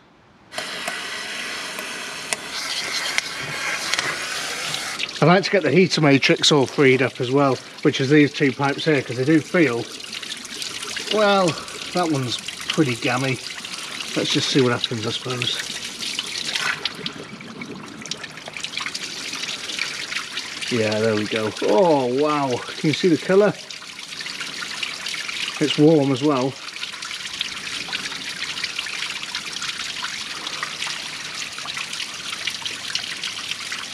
Yeah, okay, come on.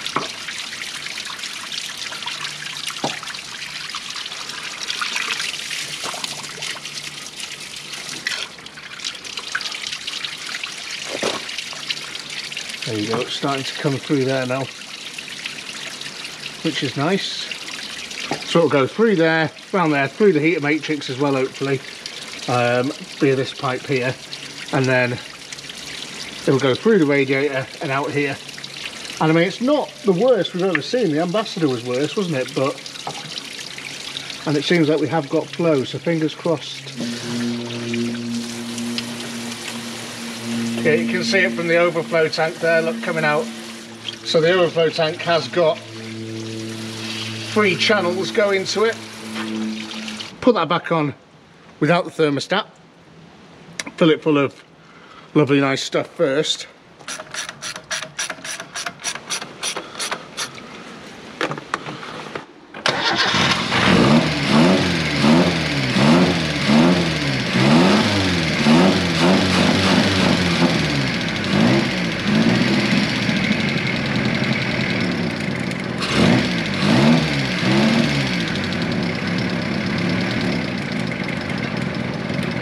I'm a bit of an idiot. I have just realised that I was checking, I was thinking, God, everything's still cold, nothing's getting hot.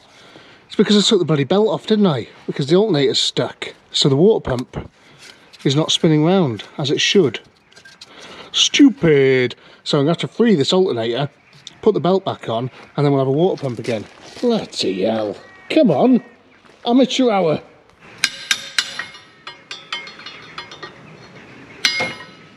Handy that they've got these fins on the side, isn't it? You can smash your crowbar off them.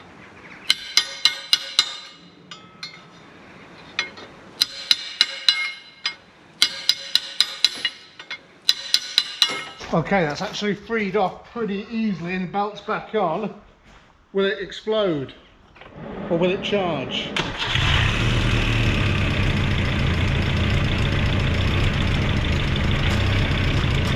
Look at that! Absolutely brilliant.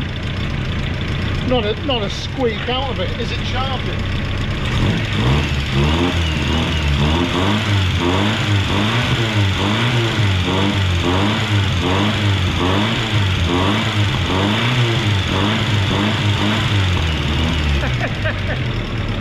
It is charging.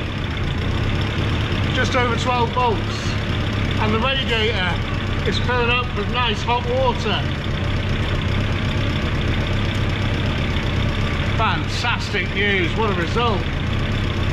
Okay, that's ticking over very nicely, and I'm going to leave it running while I check to see if stuff like the fan comes on and stuff like that, you know, and the heaters get hot in the car. But it seems to be ticking away really nicely. I'm going to pressure washer it now, and try and make it a bit nicer for when it comes inside. While I'm doing that though, I'm going to cue the music, and I'd like to introduce you to the latest along the side of here, Patreoners. Now, Patreon's super important for me, because without it, I can't afford screwdrivers or plus gas, and I need these because I go through them at a hell of a rate. So if you're feeling a bit flush and you're enjoying this, it must be mad, but if you are enjoying this and my other videos, then just sort of get on there, drop us a few quid, and if you can't, don't worry about it. Leave me a comment, like, subscribe, do all that sort of stuff. Just watch the video. All helps, doesn't it? But if you can spare a few quid, the Patreon would be really, really great. The link is in the description of the video, so go and click on that, click on the link, and it'll take you straight there. And I put exclusive content out on there as well, like when I go and pick cars up and do all that sort of stuff. A little bit of behind the scenes, if you like. So yeah, cool, all right. Cue the music.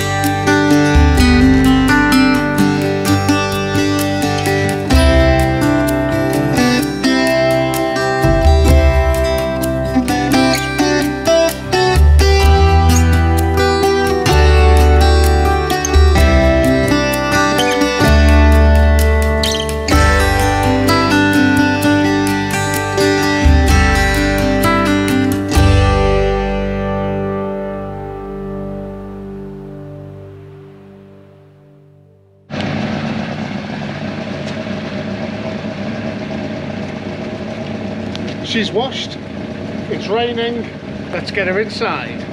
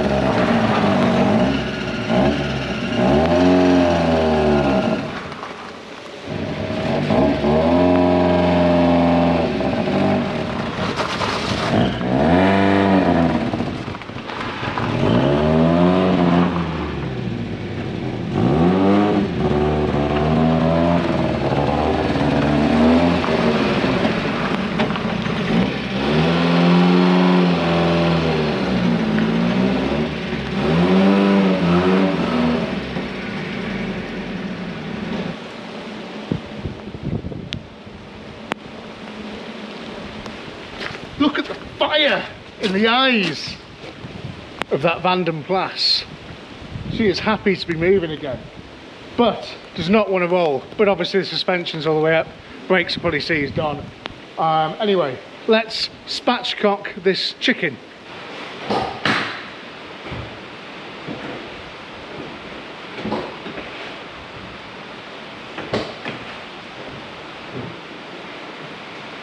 How good. We've got inside, in the dry, finally, this Austin Vanden Plas. And I'm just going to let it dry out in my newly cleared garage. Video on that coming very soon. Keep saying that every time, don't I? But yeah, let's let this thing dry out. Look how clean this engine bay is. Unreal scenes. So yeah, that's going to do me for today, because tonight I'm taking my girlfriend out for a lovely meal, which is nice, isn't it?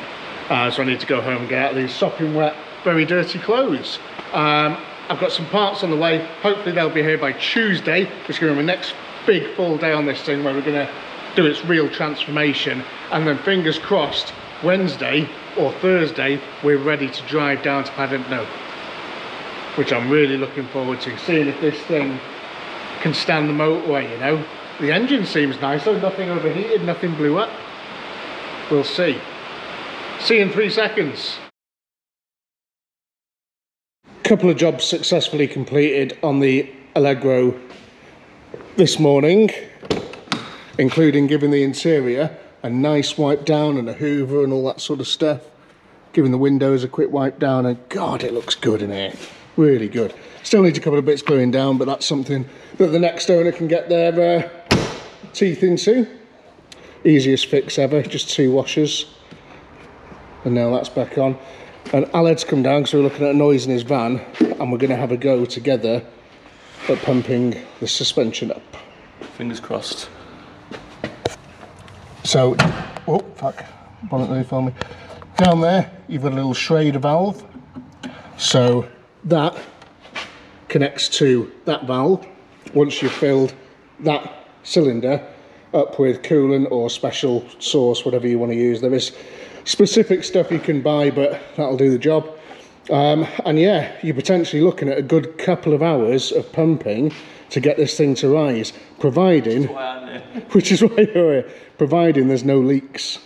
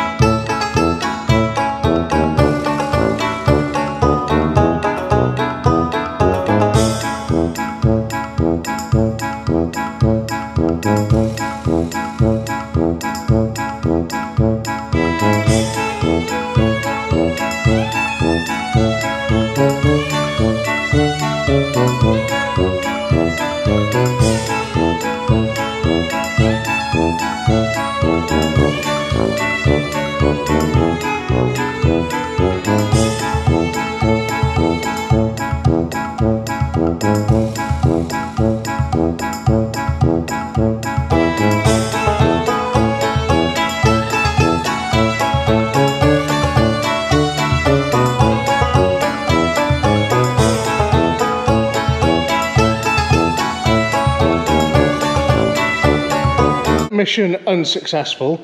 We got to about 400 psi on this side, and then she blew a leak, if you can see it there. Oh. And we got to next to nothing on the other side, and it blew a leak there as well. So a bit disappointing, but we're going to get this thing up on the ramp now and have a look at these leaks and see if they are going to be in any way, shape or form repairable. First time getting this thing in the air. Just from a quick glance, looks okay underneath. Let's have a quick look, see if we can find out where this thing's leaking.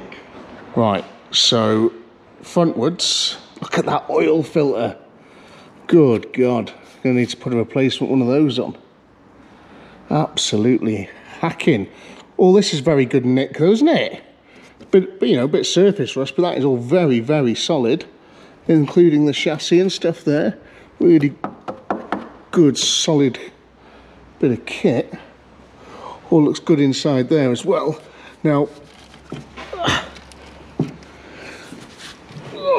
that brake is a little bit seized on.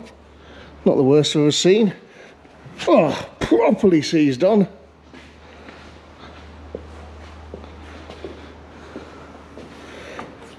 Oh, again, not too bad.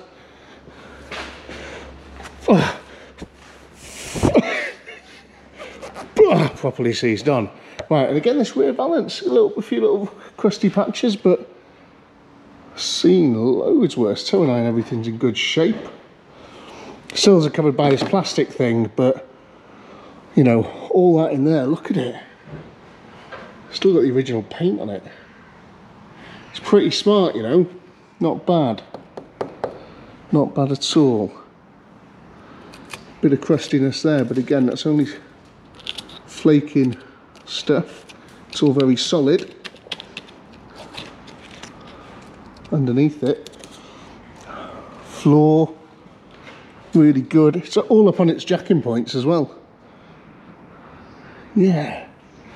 Chassis there, not bad. Exhaust looking okay. Gearbox doesn't look too leaky or anything. And again, inside floor, look at it. Really nice, Nick. Really good. Oh, got a bit of a hole starting there, but not too bad at all. But this arch, yeah man, look at it, it's solid as a rock. All the important bits. If you're a hydro pipe, where would you go? So you go from the Schrader valve all the way along here, looking a bit crusty, looking a bit crusty, looking a bit crusty, and we're wet here. Right, so I think you just peel that back. Oh, just get a wire brush. Whoa! Wasn't expecting that, but there's 400 psi of coolant pissing out of that thing.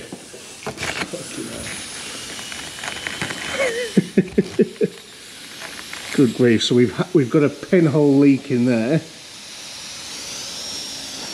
How do we stop it? I don't think we can we? Let it drain out. We'll put a load of coolant everywhere. Can't even. It's just. It's almost a gas.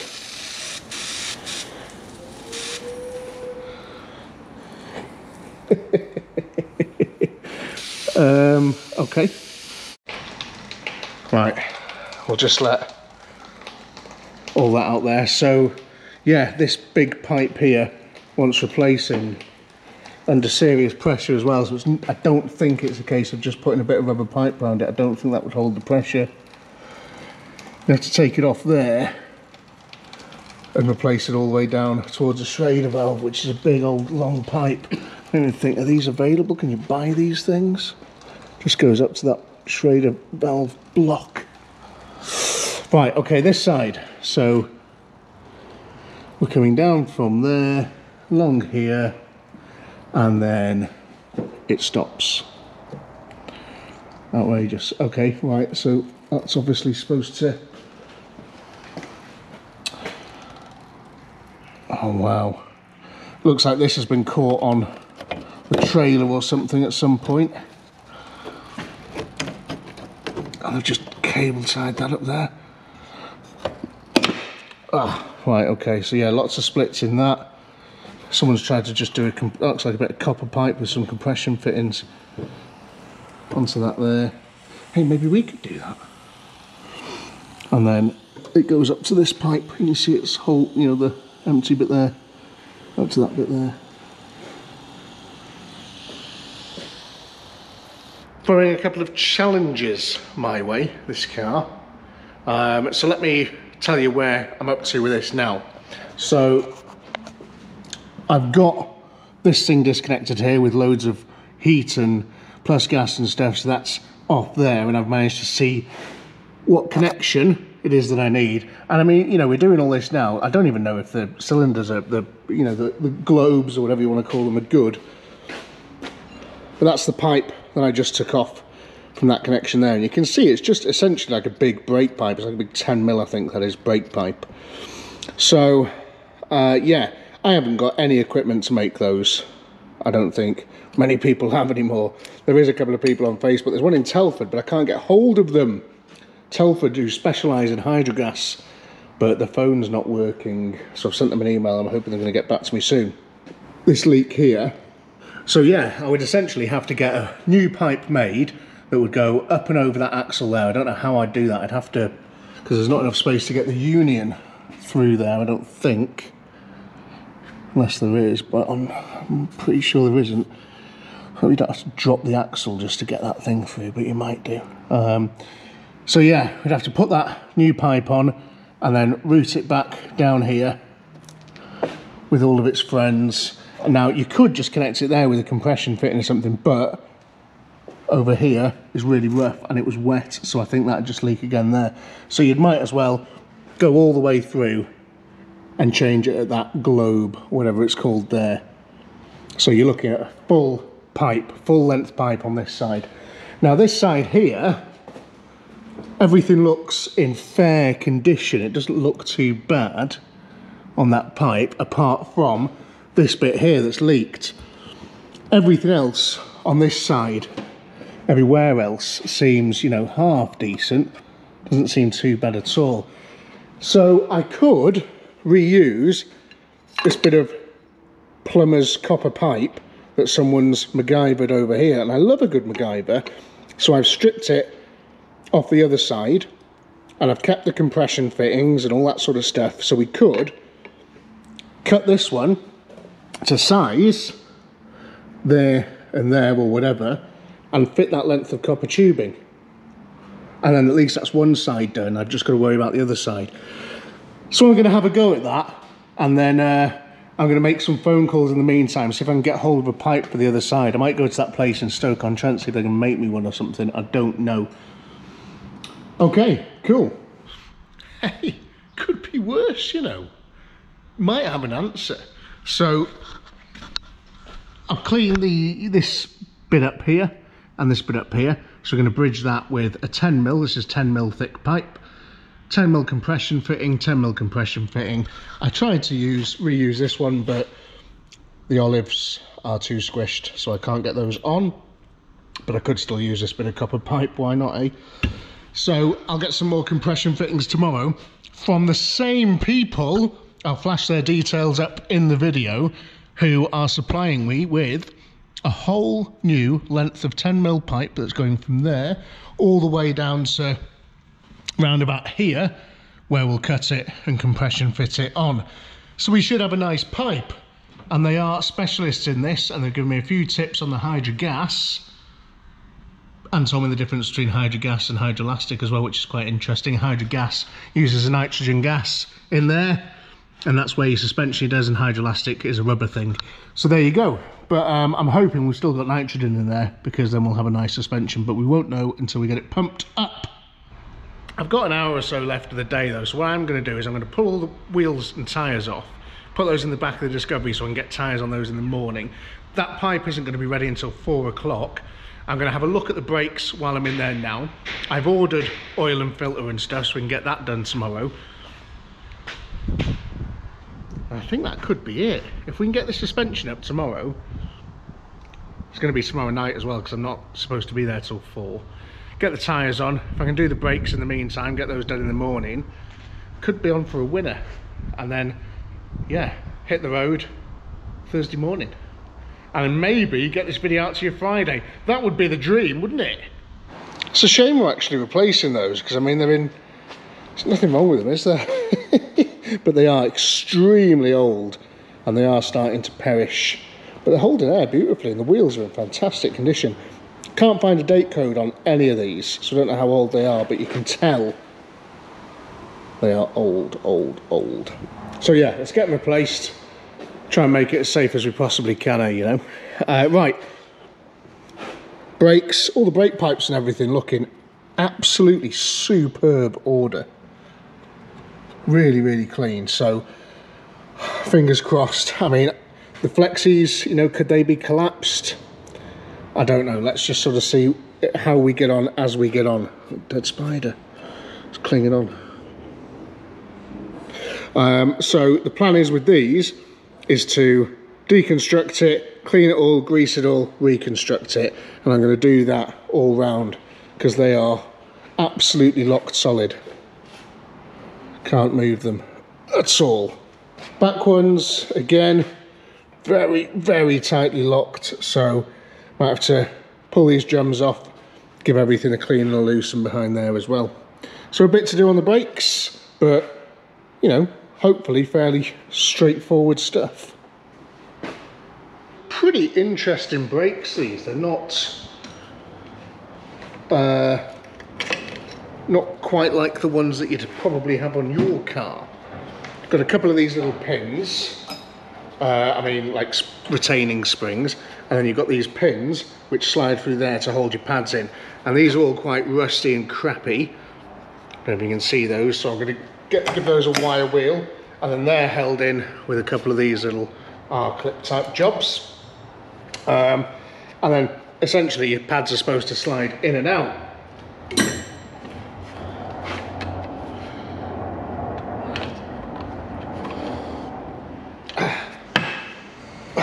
But they're quite stuck in there.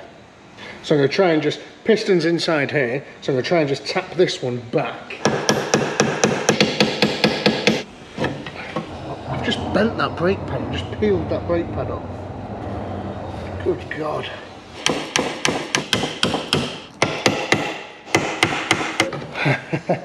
Okay. She's stuck tight in there. Bearing and everything seems nice and free, so that's good. It was just the brakes sticking it on. But yeah, plenty of meat and stuff left on it.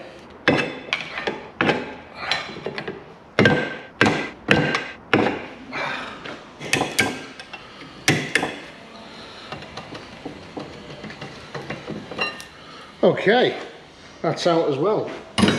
Now I can see the piston, and I wonder if we'll have any purchase to push it back or not.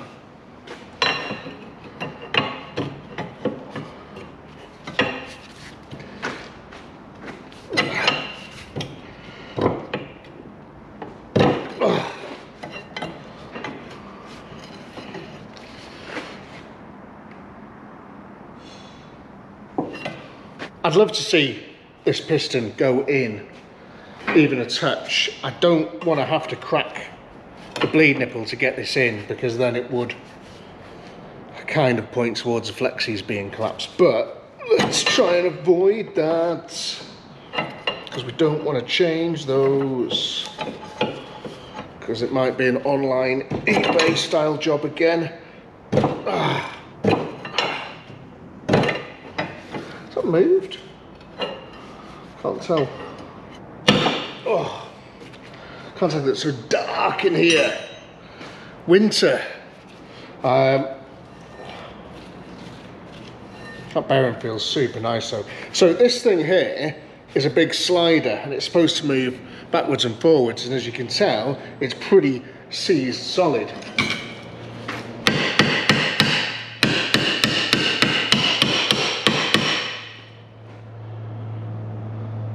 But it did move with a few taps though, which is pretty good.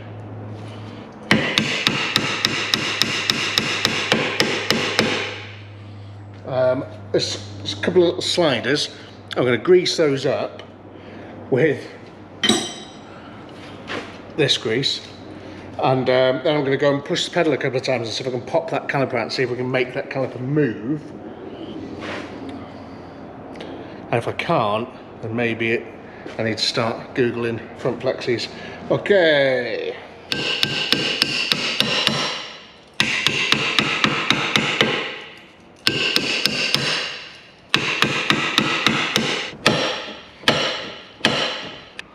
I'd call that one pretty free.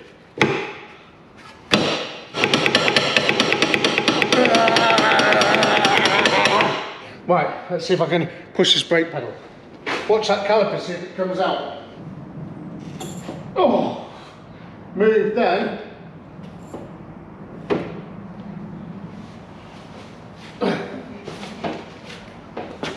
Did you hear that? Oh, it's come out. Will it go back in? Went with a pop though, which is a bit worrying. Oh yeah, it's flying back in. Which means fluid's going that way and going that way. Don't get too excited. Nice, right, let's try and push it out again.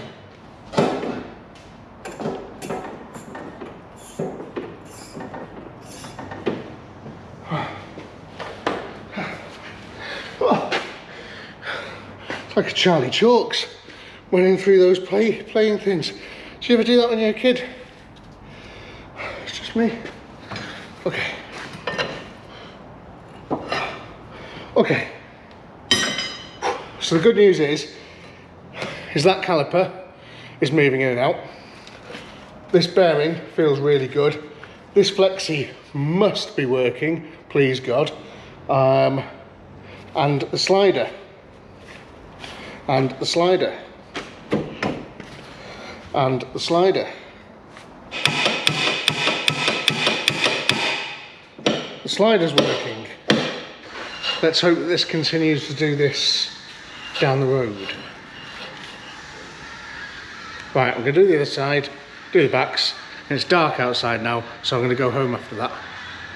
Realistically, if I want to get this video out to you in 2 days' time, this is the last time I can be in the workshop with this car for a few hours. I've got to go and pick those suspension pipes up later, but I need to get all of the rest of the stuff done now. What is all the rest of the stuff? Well, the front brakes are done, the rear brakes are locked on, but I think I've got an idea I'll show you in a second. And I've got to sort the fuel system out. We've got to check all the sort of levels and stuff again. Could really do with getting the timing light on it. And that might be it. Oil and filter change, thermostat back in when that arrives. A few little finishing jobs. I've also just sort of polished up a couple of little areas on the car. I don't know how well you can sort of see the difference there, just this little bit here, you know, compared to all that. And the grille there, I've just sort of polished this bit up here as opposed to this dull horridness there. It's quite nice. It did look like that there before, and now it looks like that. So yeah, quite nice.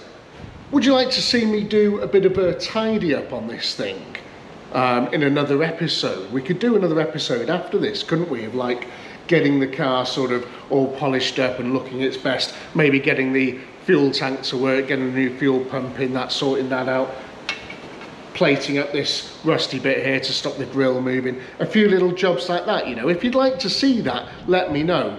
You could let me know by pausing this video, jumping onto your Facebook or your Instagram, finding me there and giving me a follow. And if I get a load of followers, then I'll know that you want to see me do a little bit more on this car. Or if you'd just rather me move it on and go on to the next one, then just let me know. But I think it could deserve a bit of a tidy up. Now these rear brakes are pretty locked on, but the interesting thing is that being drums, I mean, there's not huge amounts to sort of lock it on, and I can't. They're sort of pulled out a little bit from the drum when they're sat, so it shouldn't really lock on unless the handbrake's been left on. Now the handbrake mech is completely seized. It's back here. It's this thing here, and it is completely seized solid. And the interesting thing there.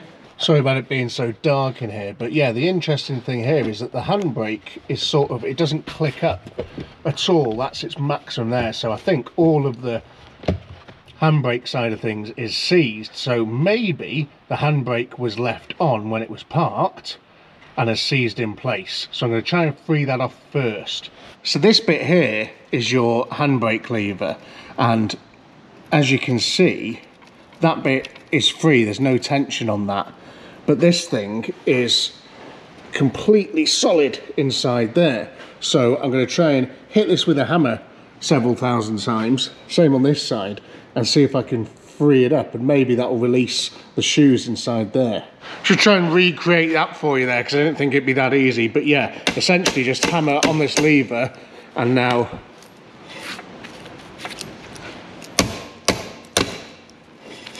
the brake's free.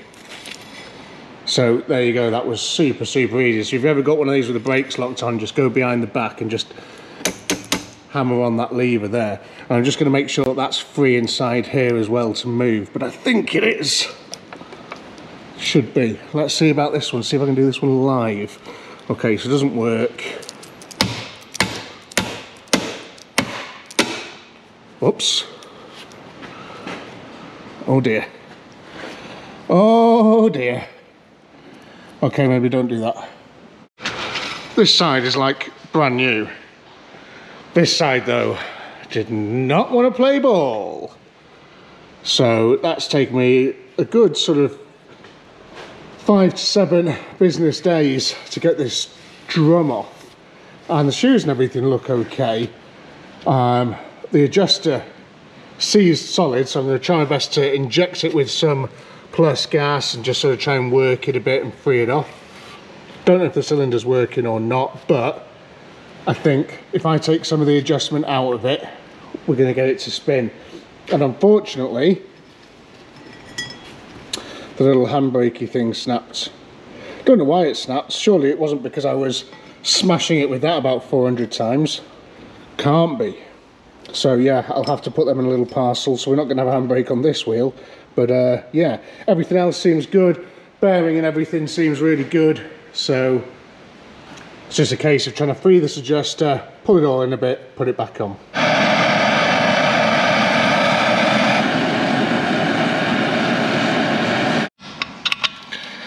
Fire always works. You can see that little thing moving around in there that's spreading the shoes.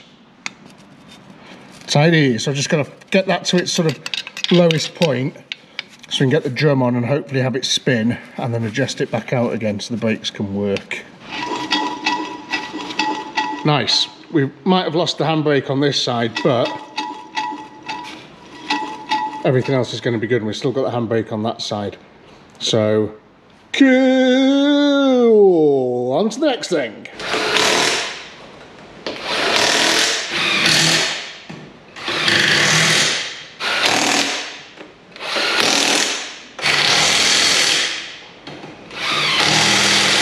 Four very spinny wheels, all torqued to the correct setting, of course. Is this a Conti? Continental. Is that a Ferrari badge? Is this a Ferrari? Cool. What the hell? Laufen? Laufen. G-Fit EQ. Cool. Whatever the hell that is. And a radar. Look at these hubcaps. They're all on. How cool. They come up so well as well with a bit of spit and polish. I'm sure of it. As would everything else on the car, I think. Full set though. Imagine that. Annoyingly, the oil and filter hasn't arrived yet, or the thermostat, which is very sad. But I'm just going to crack on and do what I can now, which involves putting a better fuel system in there, something in the cab for the journey, because we've got, you know, quite a few miles to do. It's going to take us a good couple of hours. And then I want to check the timing. I can see some timing marks down here, and I think they're supposed to line up with this here, but I need to check that. I'll do a little bit of research. I want to put the air filters back on. I replaced this fuel hose yesterday as well, because the other one was a little bit suspect. And yeah, that's it. Thankfully, the washer bottle actually goes into the cabin. Must be some sort of feature where you can wash your face while you're driving or something. But I've managed to route my fuel pipe round there, really close to all this hot stuff, which is good, isn't it? Pumps over there near the power, and I've got my little fuel tank down there. Okay, Jose, we are ready for a test. So I can see some little bubbly bits happening there. I can feel it pulsing. So let's try and fire her up to get a bit of suction in from the car.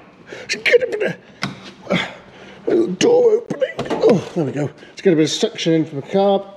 Bloody crowbars wedged in there. Will it run?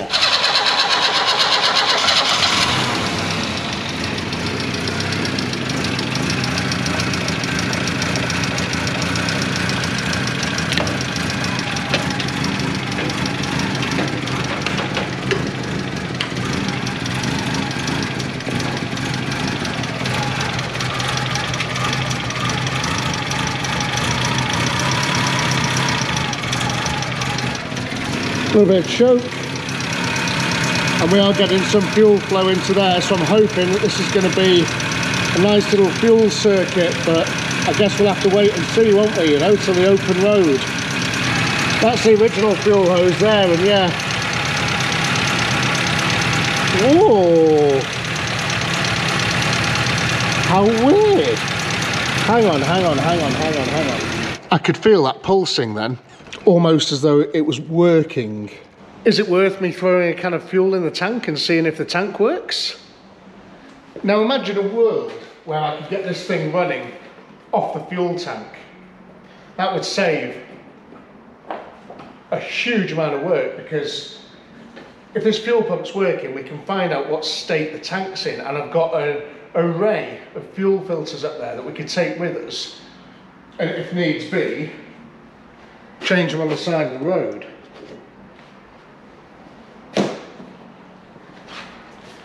I mean, it's worth chucking 12 quid's worth of fuel in it. Do you remember when it used to cost a £5 to fill one of these up? What's happened to the world? It wasn't even that long ago. Okay, so we're going to use this Volvic natural mineral water bottle to try and catch anything that comes to the tank, so we can see what sort of condition it's in. Excited.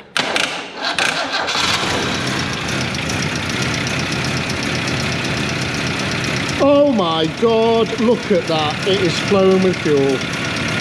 Holy smokes. Who knew that would happen? I certainly didn't. I mean, it's absolutely hanging, but there's not tons of bits at the bottom. And a lot of that was just from the pipe then, I feel. That is amazing news. Right, okay. So let me stick a fuel filter inline on this pipe here, and we'll put that pipe back onto the carb. Okay, now I mean, I've not put any clips or anything on that yet, but let's just see what happens.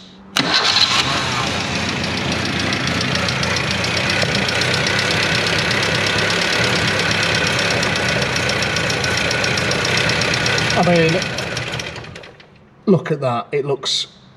Why did it stop working?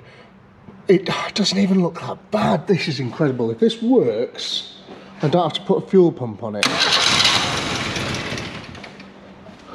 Why do you keep stopping?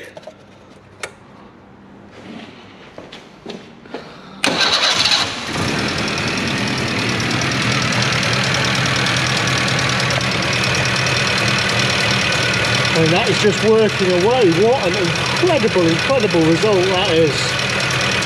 I think this car, after all, might want to go back on the road. Also, the leaders of the world when it comes to car parts, JB's, Jim Barrows, have dropped us off all the bits I need to do an oil change and put a new thermostat in. So I'm going to get that done now, and then we might be ready to go and pick up some suspension bits, which is the last piece of the puzzle before we hit the road. It's important to get all these surfaces all nice and shiny when you're putting a new one of these on, because otherwise it'll just piss water everywhere, won't it? Common sense, eh? And same, of course, with the other side. And that did take quite a while, but we got there, and it's all nice. So that can go on. And that's the thermostat done. It was anyone's guess which one was the bloody drain plug, isn't it? Who knew? I've gone for this one round here because it looked like it was the lowest. But yeah, who knows? It looked like it had the most oil around it. Interesting. But yeah, she's going to thank me for this oil change. That's very nasty oil. Not sponsored by Napa, but I possibly should be, shouldn't I? Nice Napa filter gone on there. It's going to be very smart when this thing's done, isn't it? Better view of the fuel pump there as well. Yeah, should have probably checked that first and a bit more research or something, but I just don't like researching things, you know. Not my style. I like to find out, you know, search in the thing. It's more exciting, and take you guys along with me. Okay, this is nearly finished draining. We'll get it full up, and then time for some suspension. I've just had the gun on it, and I can't quite pick up the timing marks properly. Not the best gun in the world, and this thing keeps jumping off, and it's generally been a bit of a pain in the arse. I've got it to where it sounds the best.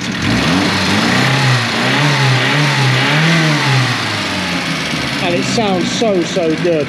So I'm just going to leave it like that for the time being. Can maybe do some adjustments on the road, but I haven't got time to warm it up properly and sort of do all that sort of stuff. But for now, that's running really nice. It's time for me to hit the road and head to Telford.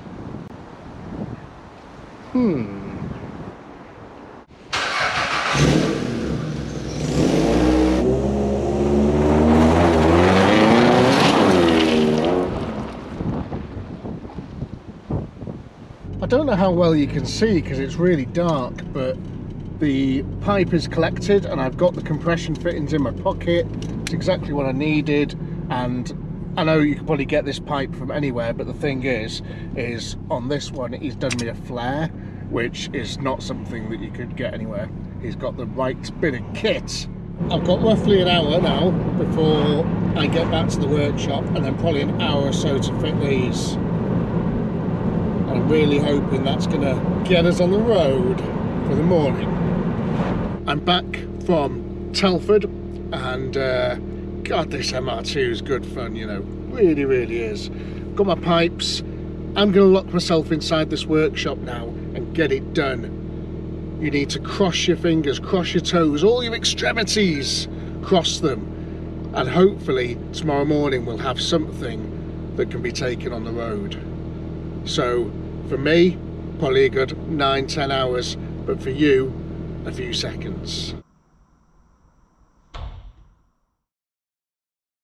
It's very much the next day. And as you can see, we're a little bit higher than we were when I last saw you. However, it's not all sweetness and roses. We have got suspension, although this side is a bit more pressurised because we have a little issue. This sphere is not sphering. It is staying sort of down. And there's like 500 odd PSI of pressure in there. It should have pumped it up, but it's not. And that could be for a couple of reasons. There might be some air trapped in there, or the sphere's seized in some way, I don't know. So I'm hoping that with a bit of movement, it's going to free up, it's going to even itself out, and it's going to rise. I haven't really got any other options. I'm out of time. I need to get this thing on the road. Last night I was here quite late repairing these pipes. As you can see on the right hand side, sorry, the left hand side, front to back, completely replaced. And then on the right hand side we've got two parts that have been patched, and it's just your normal 10mm sort of central heating sort of tubing, fitments and all that sort of stuff, so it's fairly straightforward. It's not a very complicated system this at all, but it's not working. So I'm hoping with a trundle along, I mean it's got suspension, you know, this side's really nice, I just hope it sort of evens itself out. But as you can see, we are a little bit higher on this side because we're full of pressure. So there's a way you can deal with that. Cover your eyes.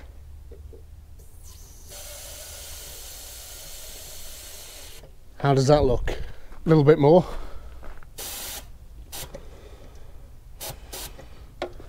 What about that now? Tiny bit more, I would say.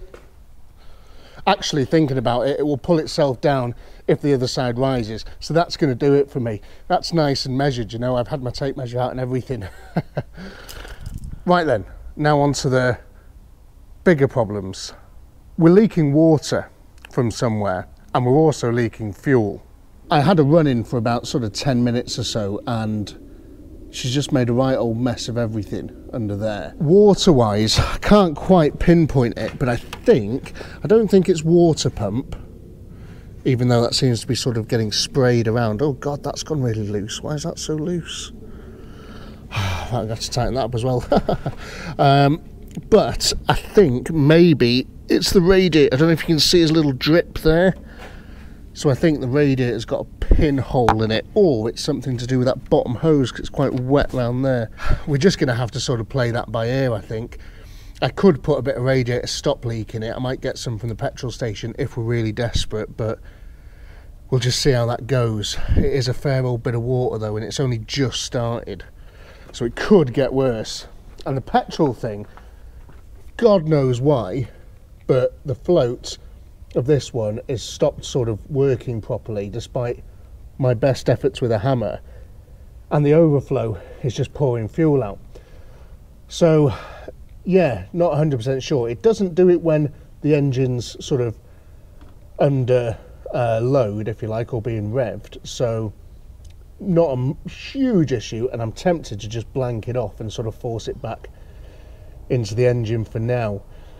Not a lot else I can do, I think. So I haven't got time to strip this carb down and have a look, and it's not just about having the time. if I start messing about with the bowl and stuff in that, we are at risk that I will either break something or a gasket will start leaking or something like that. And at this late stage in the game, no good, can't do that. I need to get on the road. So instead, I've come up with this frankly ingenious solution. We've got a pipe which goes all the way into the cabin, as we were doing before, and it's slowly filling up when it starts to come through this little jerry can, and then I can just empty this into the fuel tank if it gets anywhere near full, which I don't think it will, because it's only doing this on idle and we're not going to be idling that much. God, I'm so clever. I've tightened up the alternator belt, so that seems to be doing the trick.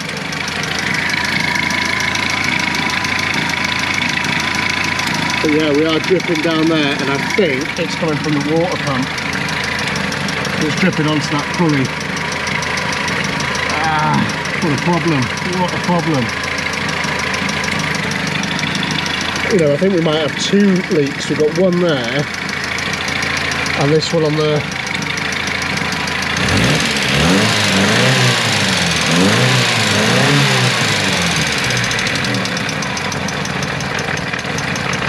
on the water pump. Right, we're just going to have to let that develop, I think. Water's coming out of that radiator pretty quickly, which is pretty sad. Why did that have to start now? Right, so I filled the car up with almost everything I own tool-wise. And yeah, let's hit the road. I now know how Christopher Columbus must have felt when he set sail to try and find a new world. Except my ship is probably a little bit more janky than his. Not a problem though, is it? First stop is the nearest petrol station. Let's see if it just gets there. That'd be good, wouldn't it, you know? Seatbelt's a little bit mouldy. Am I going to catch another solid dose of spina bifida? Oh, no. Right, okay. So, is the battery charging? Yes, it is just. Let's hit the road. I'm driving my Vanden Plas. It's a bit bumpy on the back.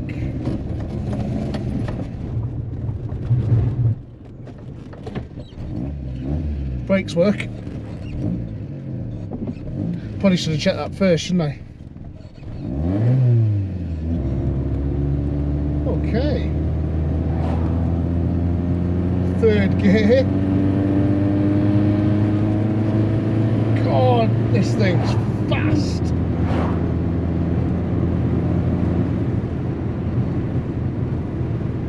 Why is it doing that? Doesn't want to accelerate. Oh God, we've barely made it down the road, come on!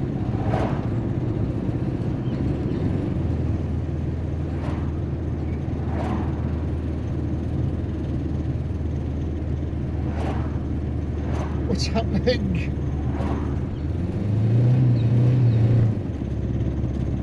I'm doing 25 mile an hour on this 60 stretch. Come on, what's wrong with you?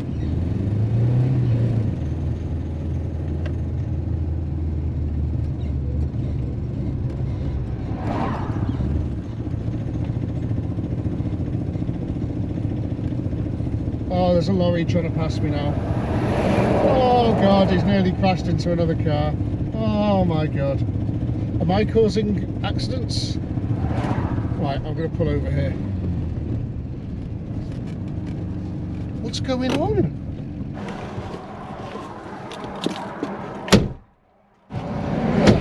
I've just pulled my little hose doohickey thing off.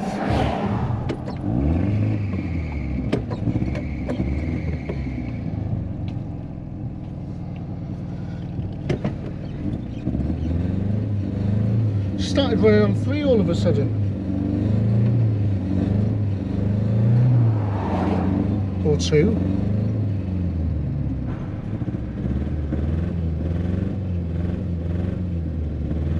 So I think we've got a fueling issue, and I can get it just to run off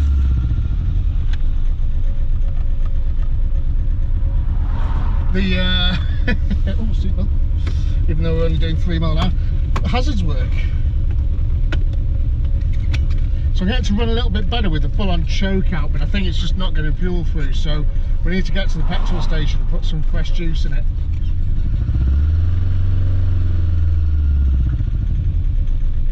But we are going up quite a steep hill here and it doesn't like it.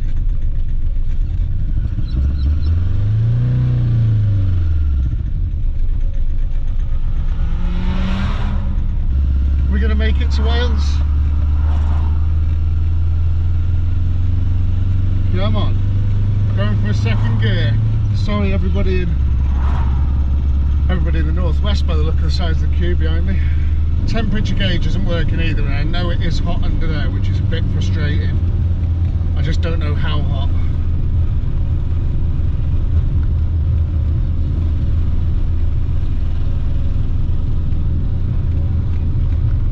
Very frustrating because it was running so well in the workshop.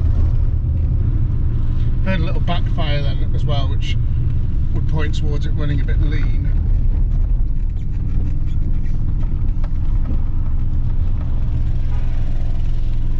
Surprised how well the brakes work though.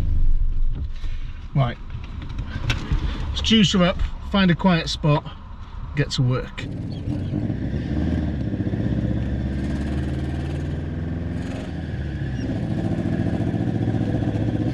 I've just found a quiet little side street. When I was leaving the petrol station then, I spotted something else leaking from underneath the car.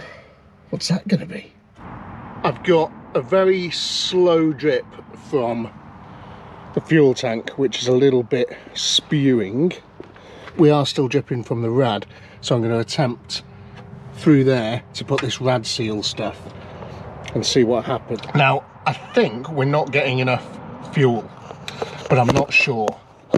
So what I want you to do is keep your eye on that fuel filter and see if anything comes through.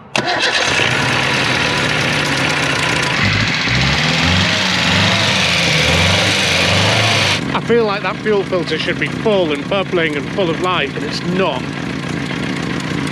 Which is, well, why not? I was just getting ready to put this thing on. As you can tell by the way that there's fuel everywhere. I tested it with it not being attached to the carbs, and it was pouring fuel out. So I'm not 100% sure, but I feel like we've got a problem inside the carbs and we're just not getting juice. Excuse the squealing of that, but it's now running fine. Very, very frustrating.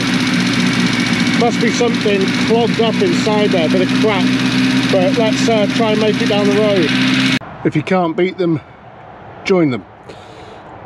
In she goes. Oh, doesn't it look nice? How far down the road will she go? Where we'll stop? Nobody knows. Fan belt's a bit annoying, isn't it? I have just tried to tighten it, but it's not taking the gifts. Hopefully it'll stop soon because everybody's looking at me.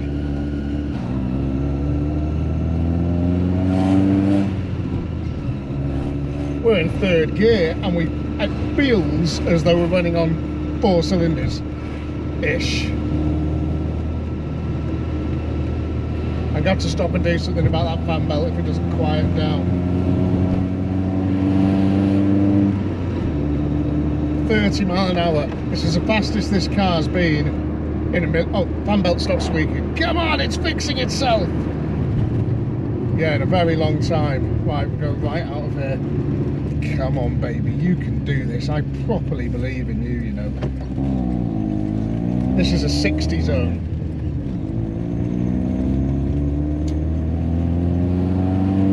Slow and steady wins the race. no heroics.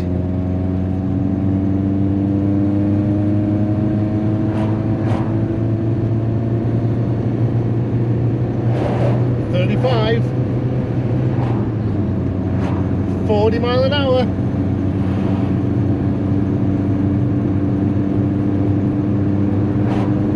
Almost as though it was a real car. Ah, so fucking bent off. I reckon I was blowing all sorts of detritus into my mouth. Come on. 50 mile an hour. Wowee. Ah, what a thing. Come on, you can do this. I believe in you. I don't want to get too crazy, but this thing is running and driving and it feels really nice. Suspension wise, bushes wise, it feels like a 48,000 mile car, which it is. I just need that engine to sort of play ball, these carbs. Steering feels great, brakes feel good. God, it's got a bit of acceleration to it as well. 31, 32 years. This thing was sat in a garage. People tried to get it going, they couldn't do it. And here she is sailing down the road. We're in traffic. We're just keeping up with traffic. This is just like a real car, like a normal car, except it looks so weird. You know, Allegro's getting to that point now where they're, for me, personally, it's cool because it's so ugly and weird. It's so bad it's good. Does that make sense? I mean, what a thing to behold. And I'm telling you what, super comfy. This is the comfiest I think I've ever been in a car. Seats are amazing. Might put these seats in the Discovery.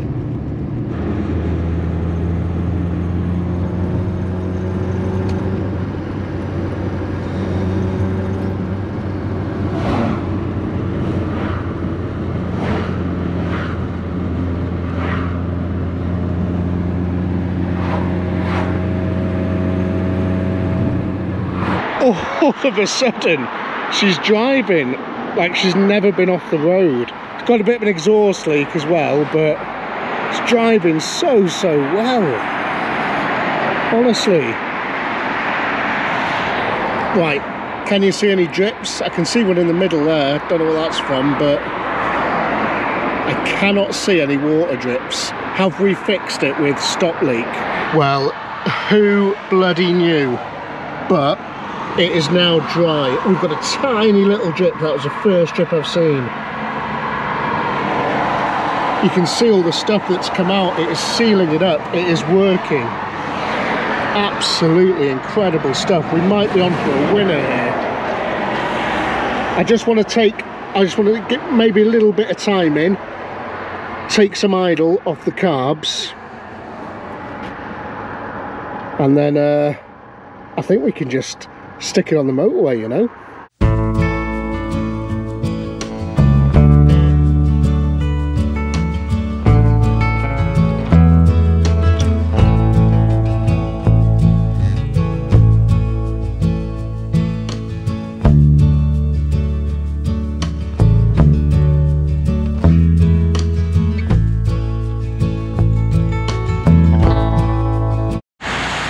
Just had a bit of a catastrophic sense of humour failure from the all aggro.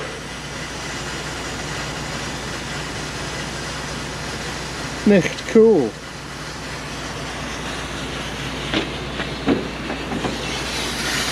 Oh, what a mess. Oh, what's happened? Oh, we've got a burst pipe. Oh no, very sad. Yeah, we've got a burst heater matrix pipe. Good God. And this thing was just squealing its head off still. Really annoying. I'm going to try and tighten that a little bit more and think if there's anything that I could do with that.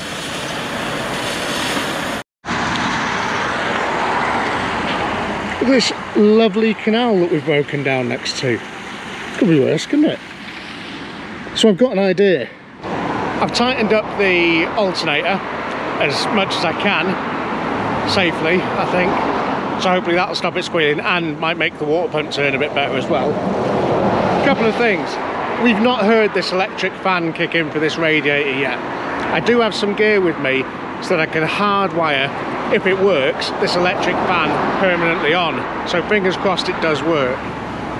And then this pipe is only for the heater matrix. If I can take it off here, spin it round, put it back on and clamp the other end, and then clamp this one as well so nothing goes through, maybe we might stand a chance.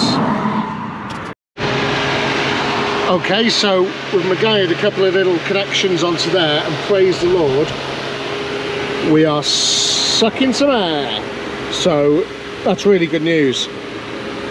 If I can sort that, fill it full of water, who knows, we might stand a chance. If this works, I'll be amazed. I don't know about you guys. What I've managed to do is pull this pipe out a bit and push that one on a bit further and cut the burst bit off. So there's not a lot of flex left in that, but I'm hoping it's going to be watertight. I'm going to fill this thing full of water again, fire her up, put the fan on, see if I've got some circulation. Let's find out. That's where all the last water went. Cool, okay.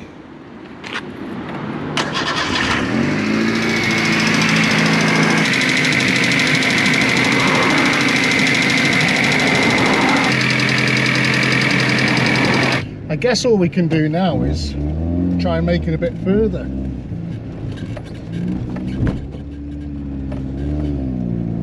I'm going to pull up again down the road and we'll just have another look under the bonnet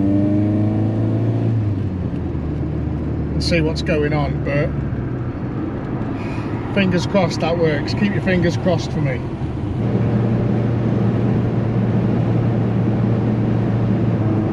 We are motoring along like nobody's business, and we're almost crossing the border into Wales. I'm pushing her a little bit hard and maybe I shouldn't be. I'm going to ease off a bit. I've just pulled up down the road a bit after that quite energetic motorway stint, and there is nothing leaking on the floor, which is a bit of a win, isn't it?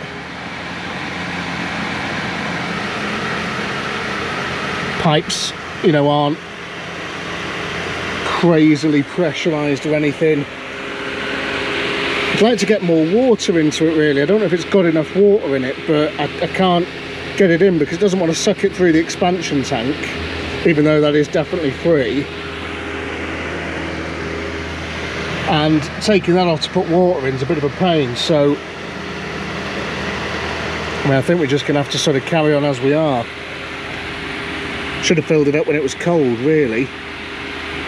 Fuel filter's full, it's pretty clean-ish. Right, let's see if we can make it. 9 days of graft to get it on the road. Not 9 full days, there's been quite a few just 2-hour, 3-hour days while I wait for parts, but a big push, big challenge.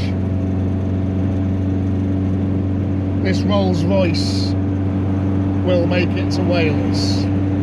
Well, it already has made it to Wales. I'm actually in Wales now, but it will make it back to my hometown, which is where I'm taking you. You're going to see where I grew up and what was around me. This thing is getting better and better with every mile that passes. I am doing a very, very comfortable, very, very steady 70 mile an hour. 70 mile an hour in this thing. It's been sat since 1991 and it's driving like a new Audi, you know. So pleased with this. I'm just amazed. I mean, I've not got much further to go now and I really hope it makes it. Let's just get my head back into it for the next sort of half an hour, you know.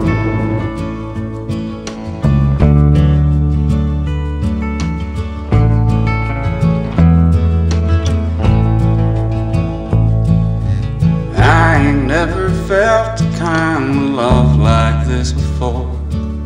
You took all the worries from my mind. Darling, please forgive me if I stare a little more. I can't look away from those brown eyes. And if we settle down, we don't have to settle down. Please don't be afraid of all the things that could go wrong. We can take our time and we may change our mind.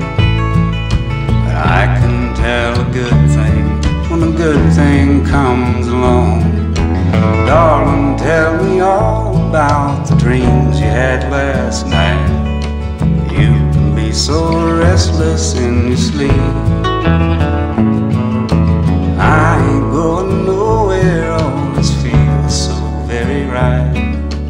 When you find good love, it's the one that you should keep. And if we settle down, we don't have to settle down. Please don't be afraid of all the things that could go wrong. That we can take our time and we may change our mind. But I can tell a good thing when a good thing comes along.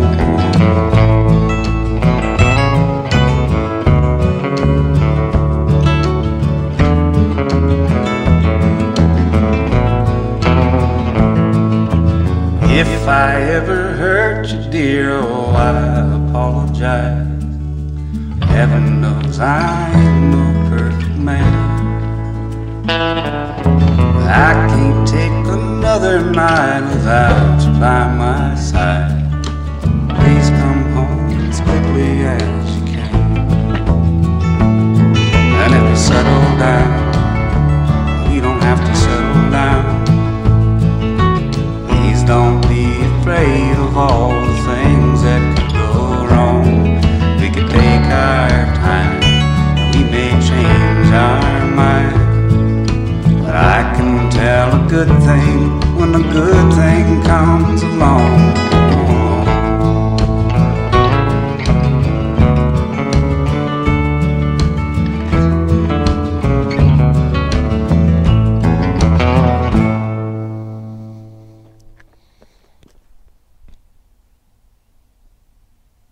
So you see, I grew up around a lot of machinery and stuff, you know. There was always some wheeled object knocking about, and I think that's what drew my,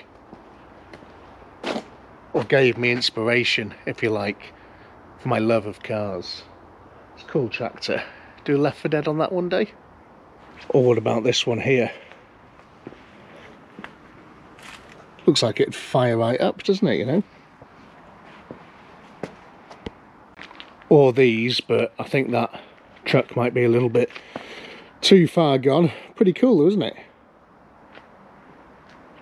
God, I'd absolutely love to get this thing going. Look at that. I don't even know what it is. Some sort of tank. So yeah, really enjoyed growing up around here, and obviously having this sort of space meant that I could do crazy things with cars. And this Allegro here has really reminded me of my first car, which I had when I was 10 years old. The first time I ever turned a spanner on the car was when the start motor went, and my uncle Mike helped me change the start motor on it when I was 10 years old. Really, really cool. And he taught me to drive it, and I used to drive up and down the lane, you know. Really good. And this has really reminded me of that. And listen, I really hope you've enjoyed watching this as much as I've enjoyed doing it. I'm totally overwhelmed with how well this car's done, being sat for that long and just motoring down the motorway like it just did. Very, very impressed. And yeah, you know, if you have enjoyed watching, leave me a comment, leave me a like.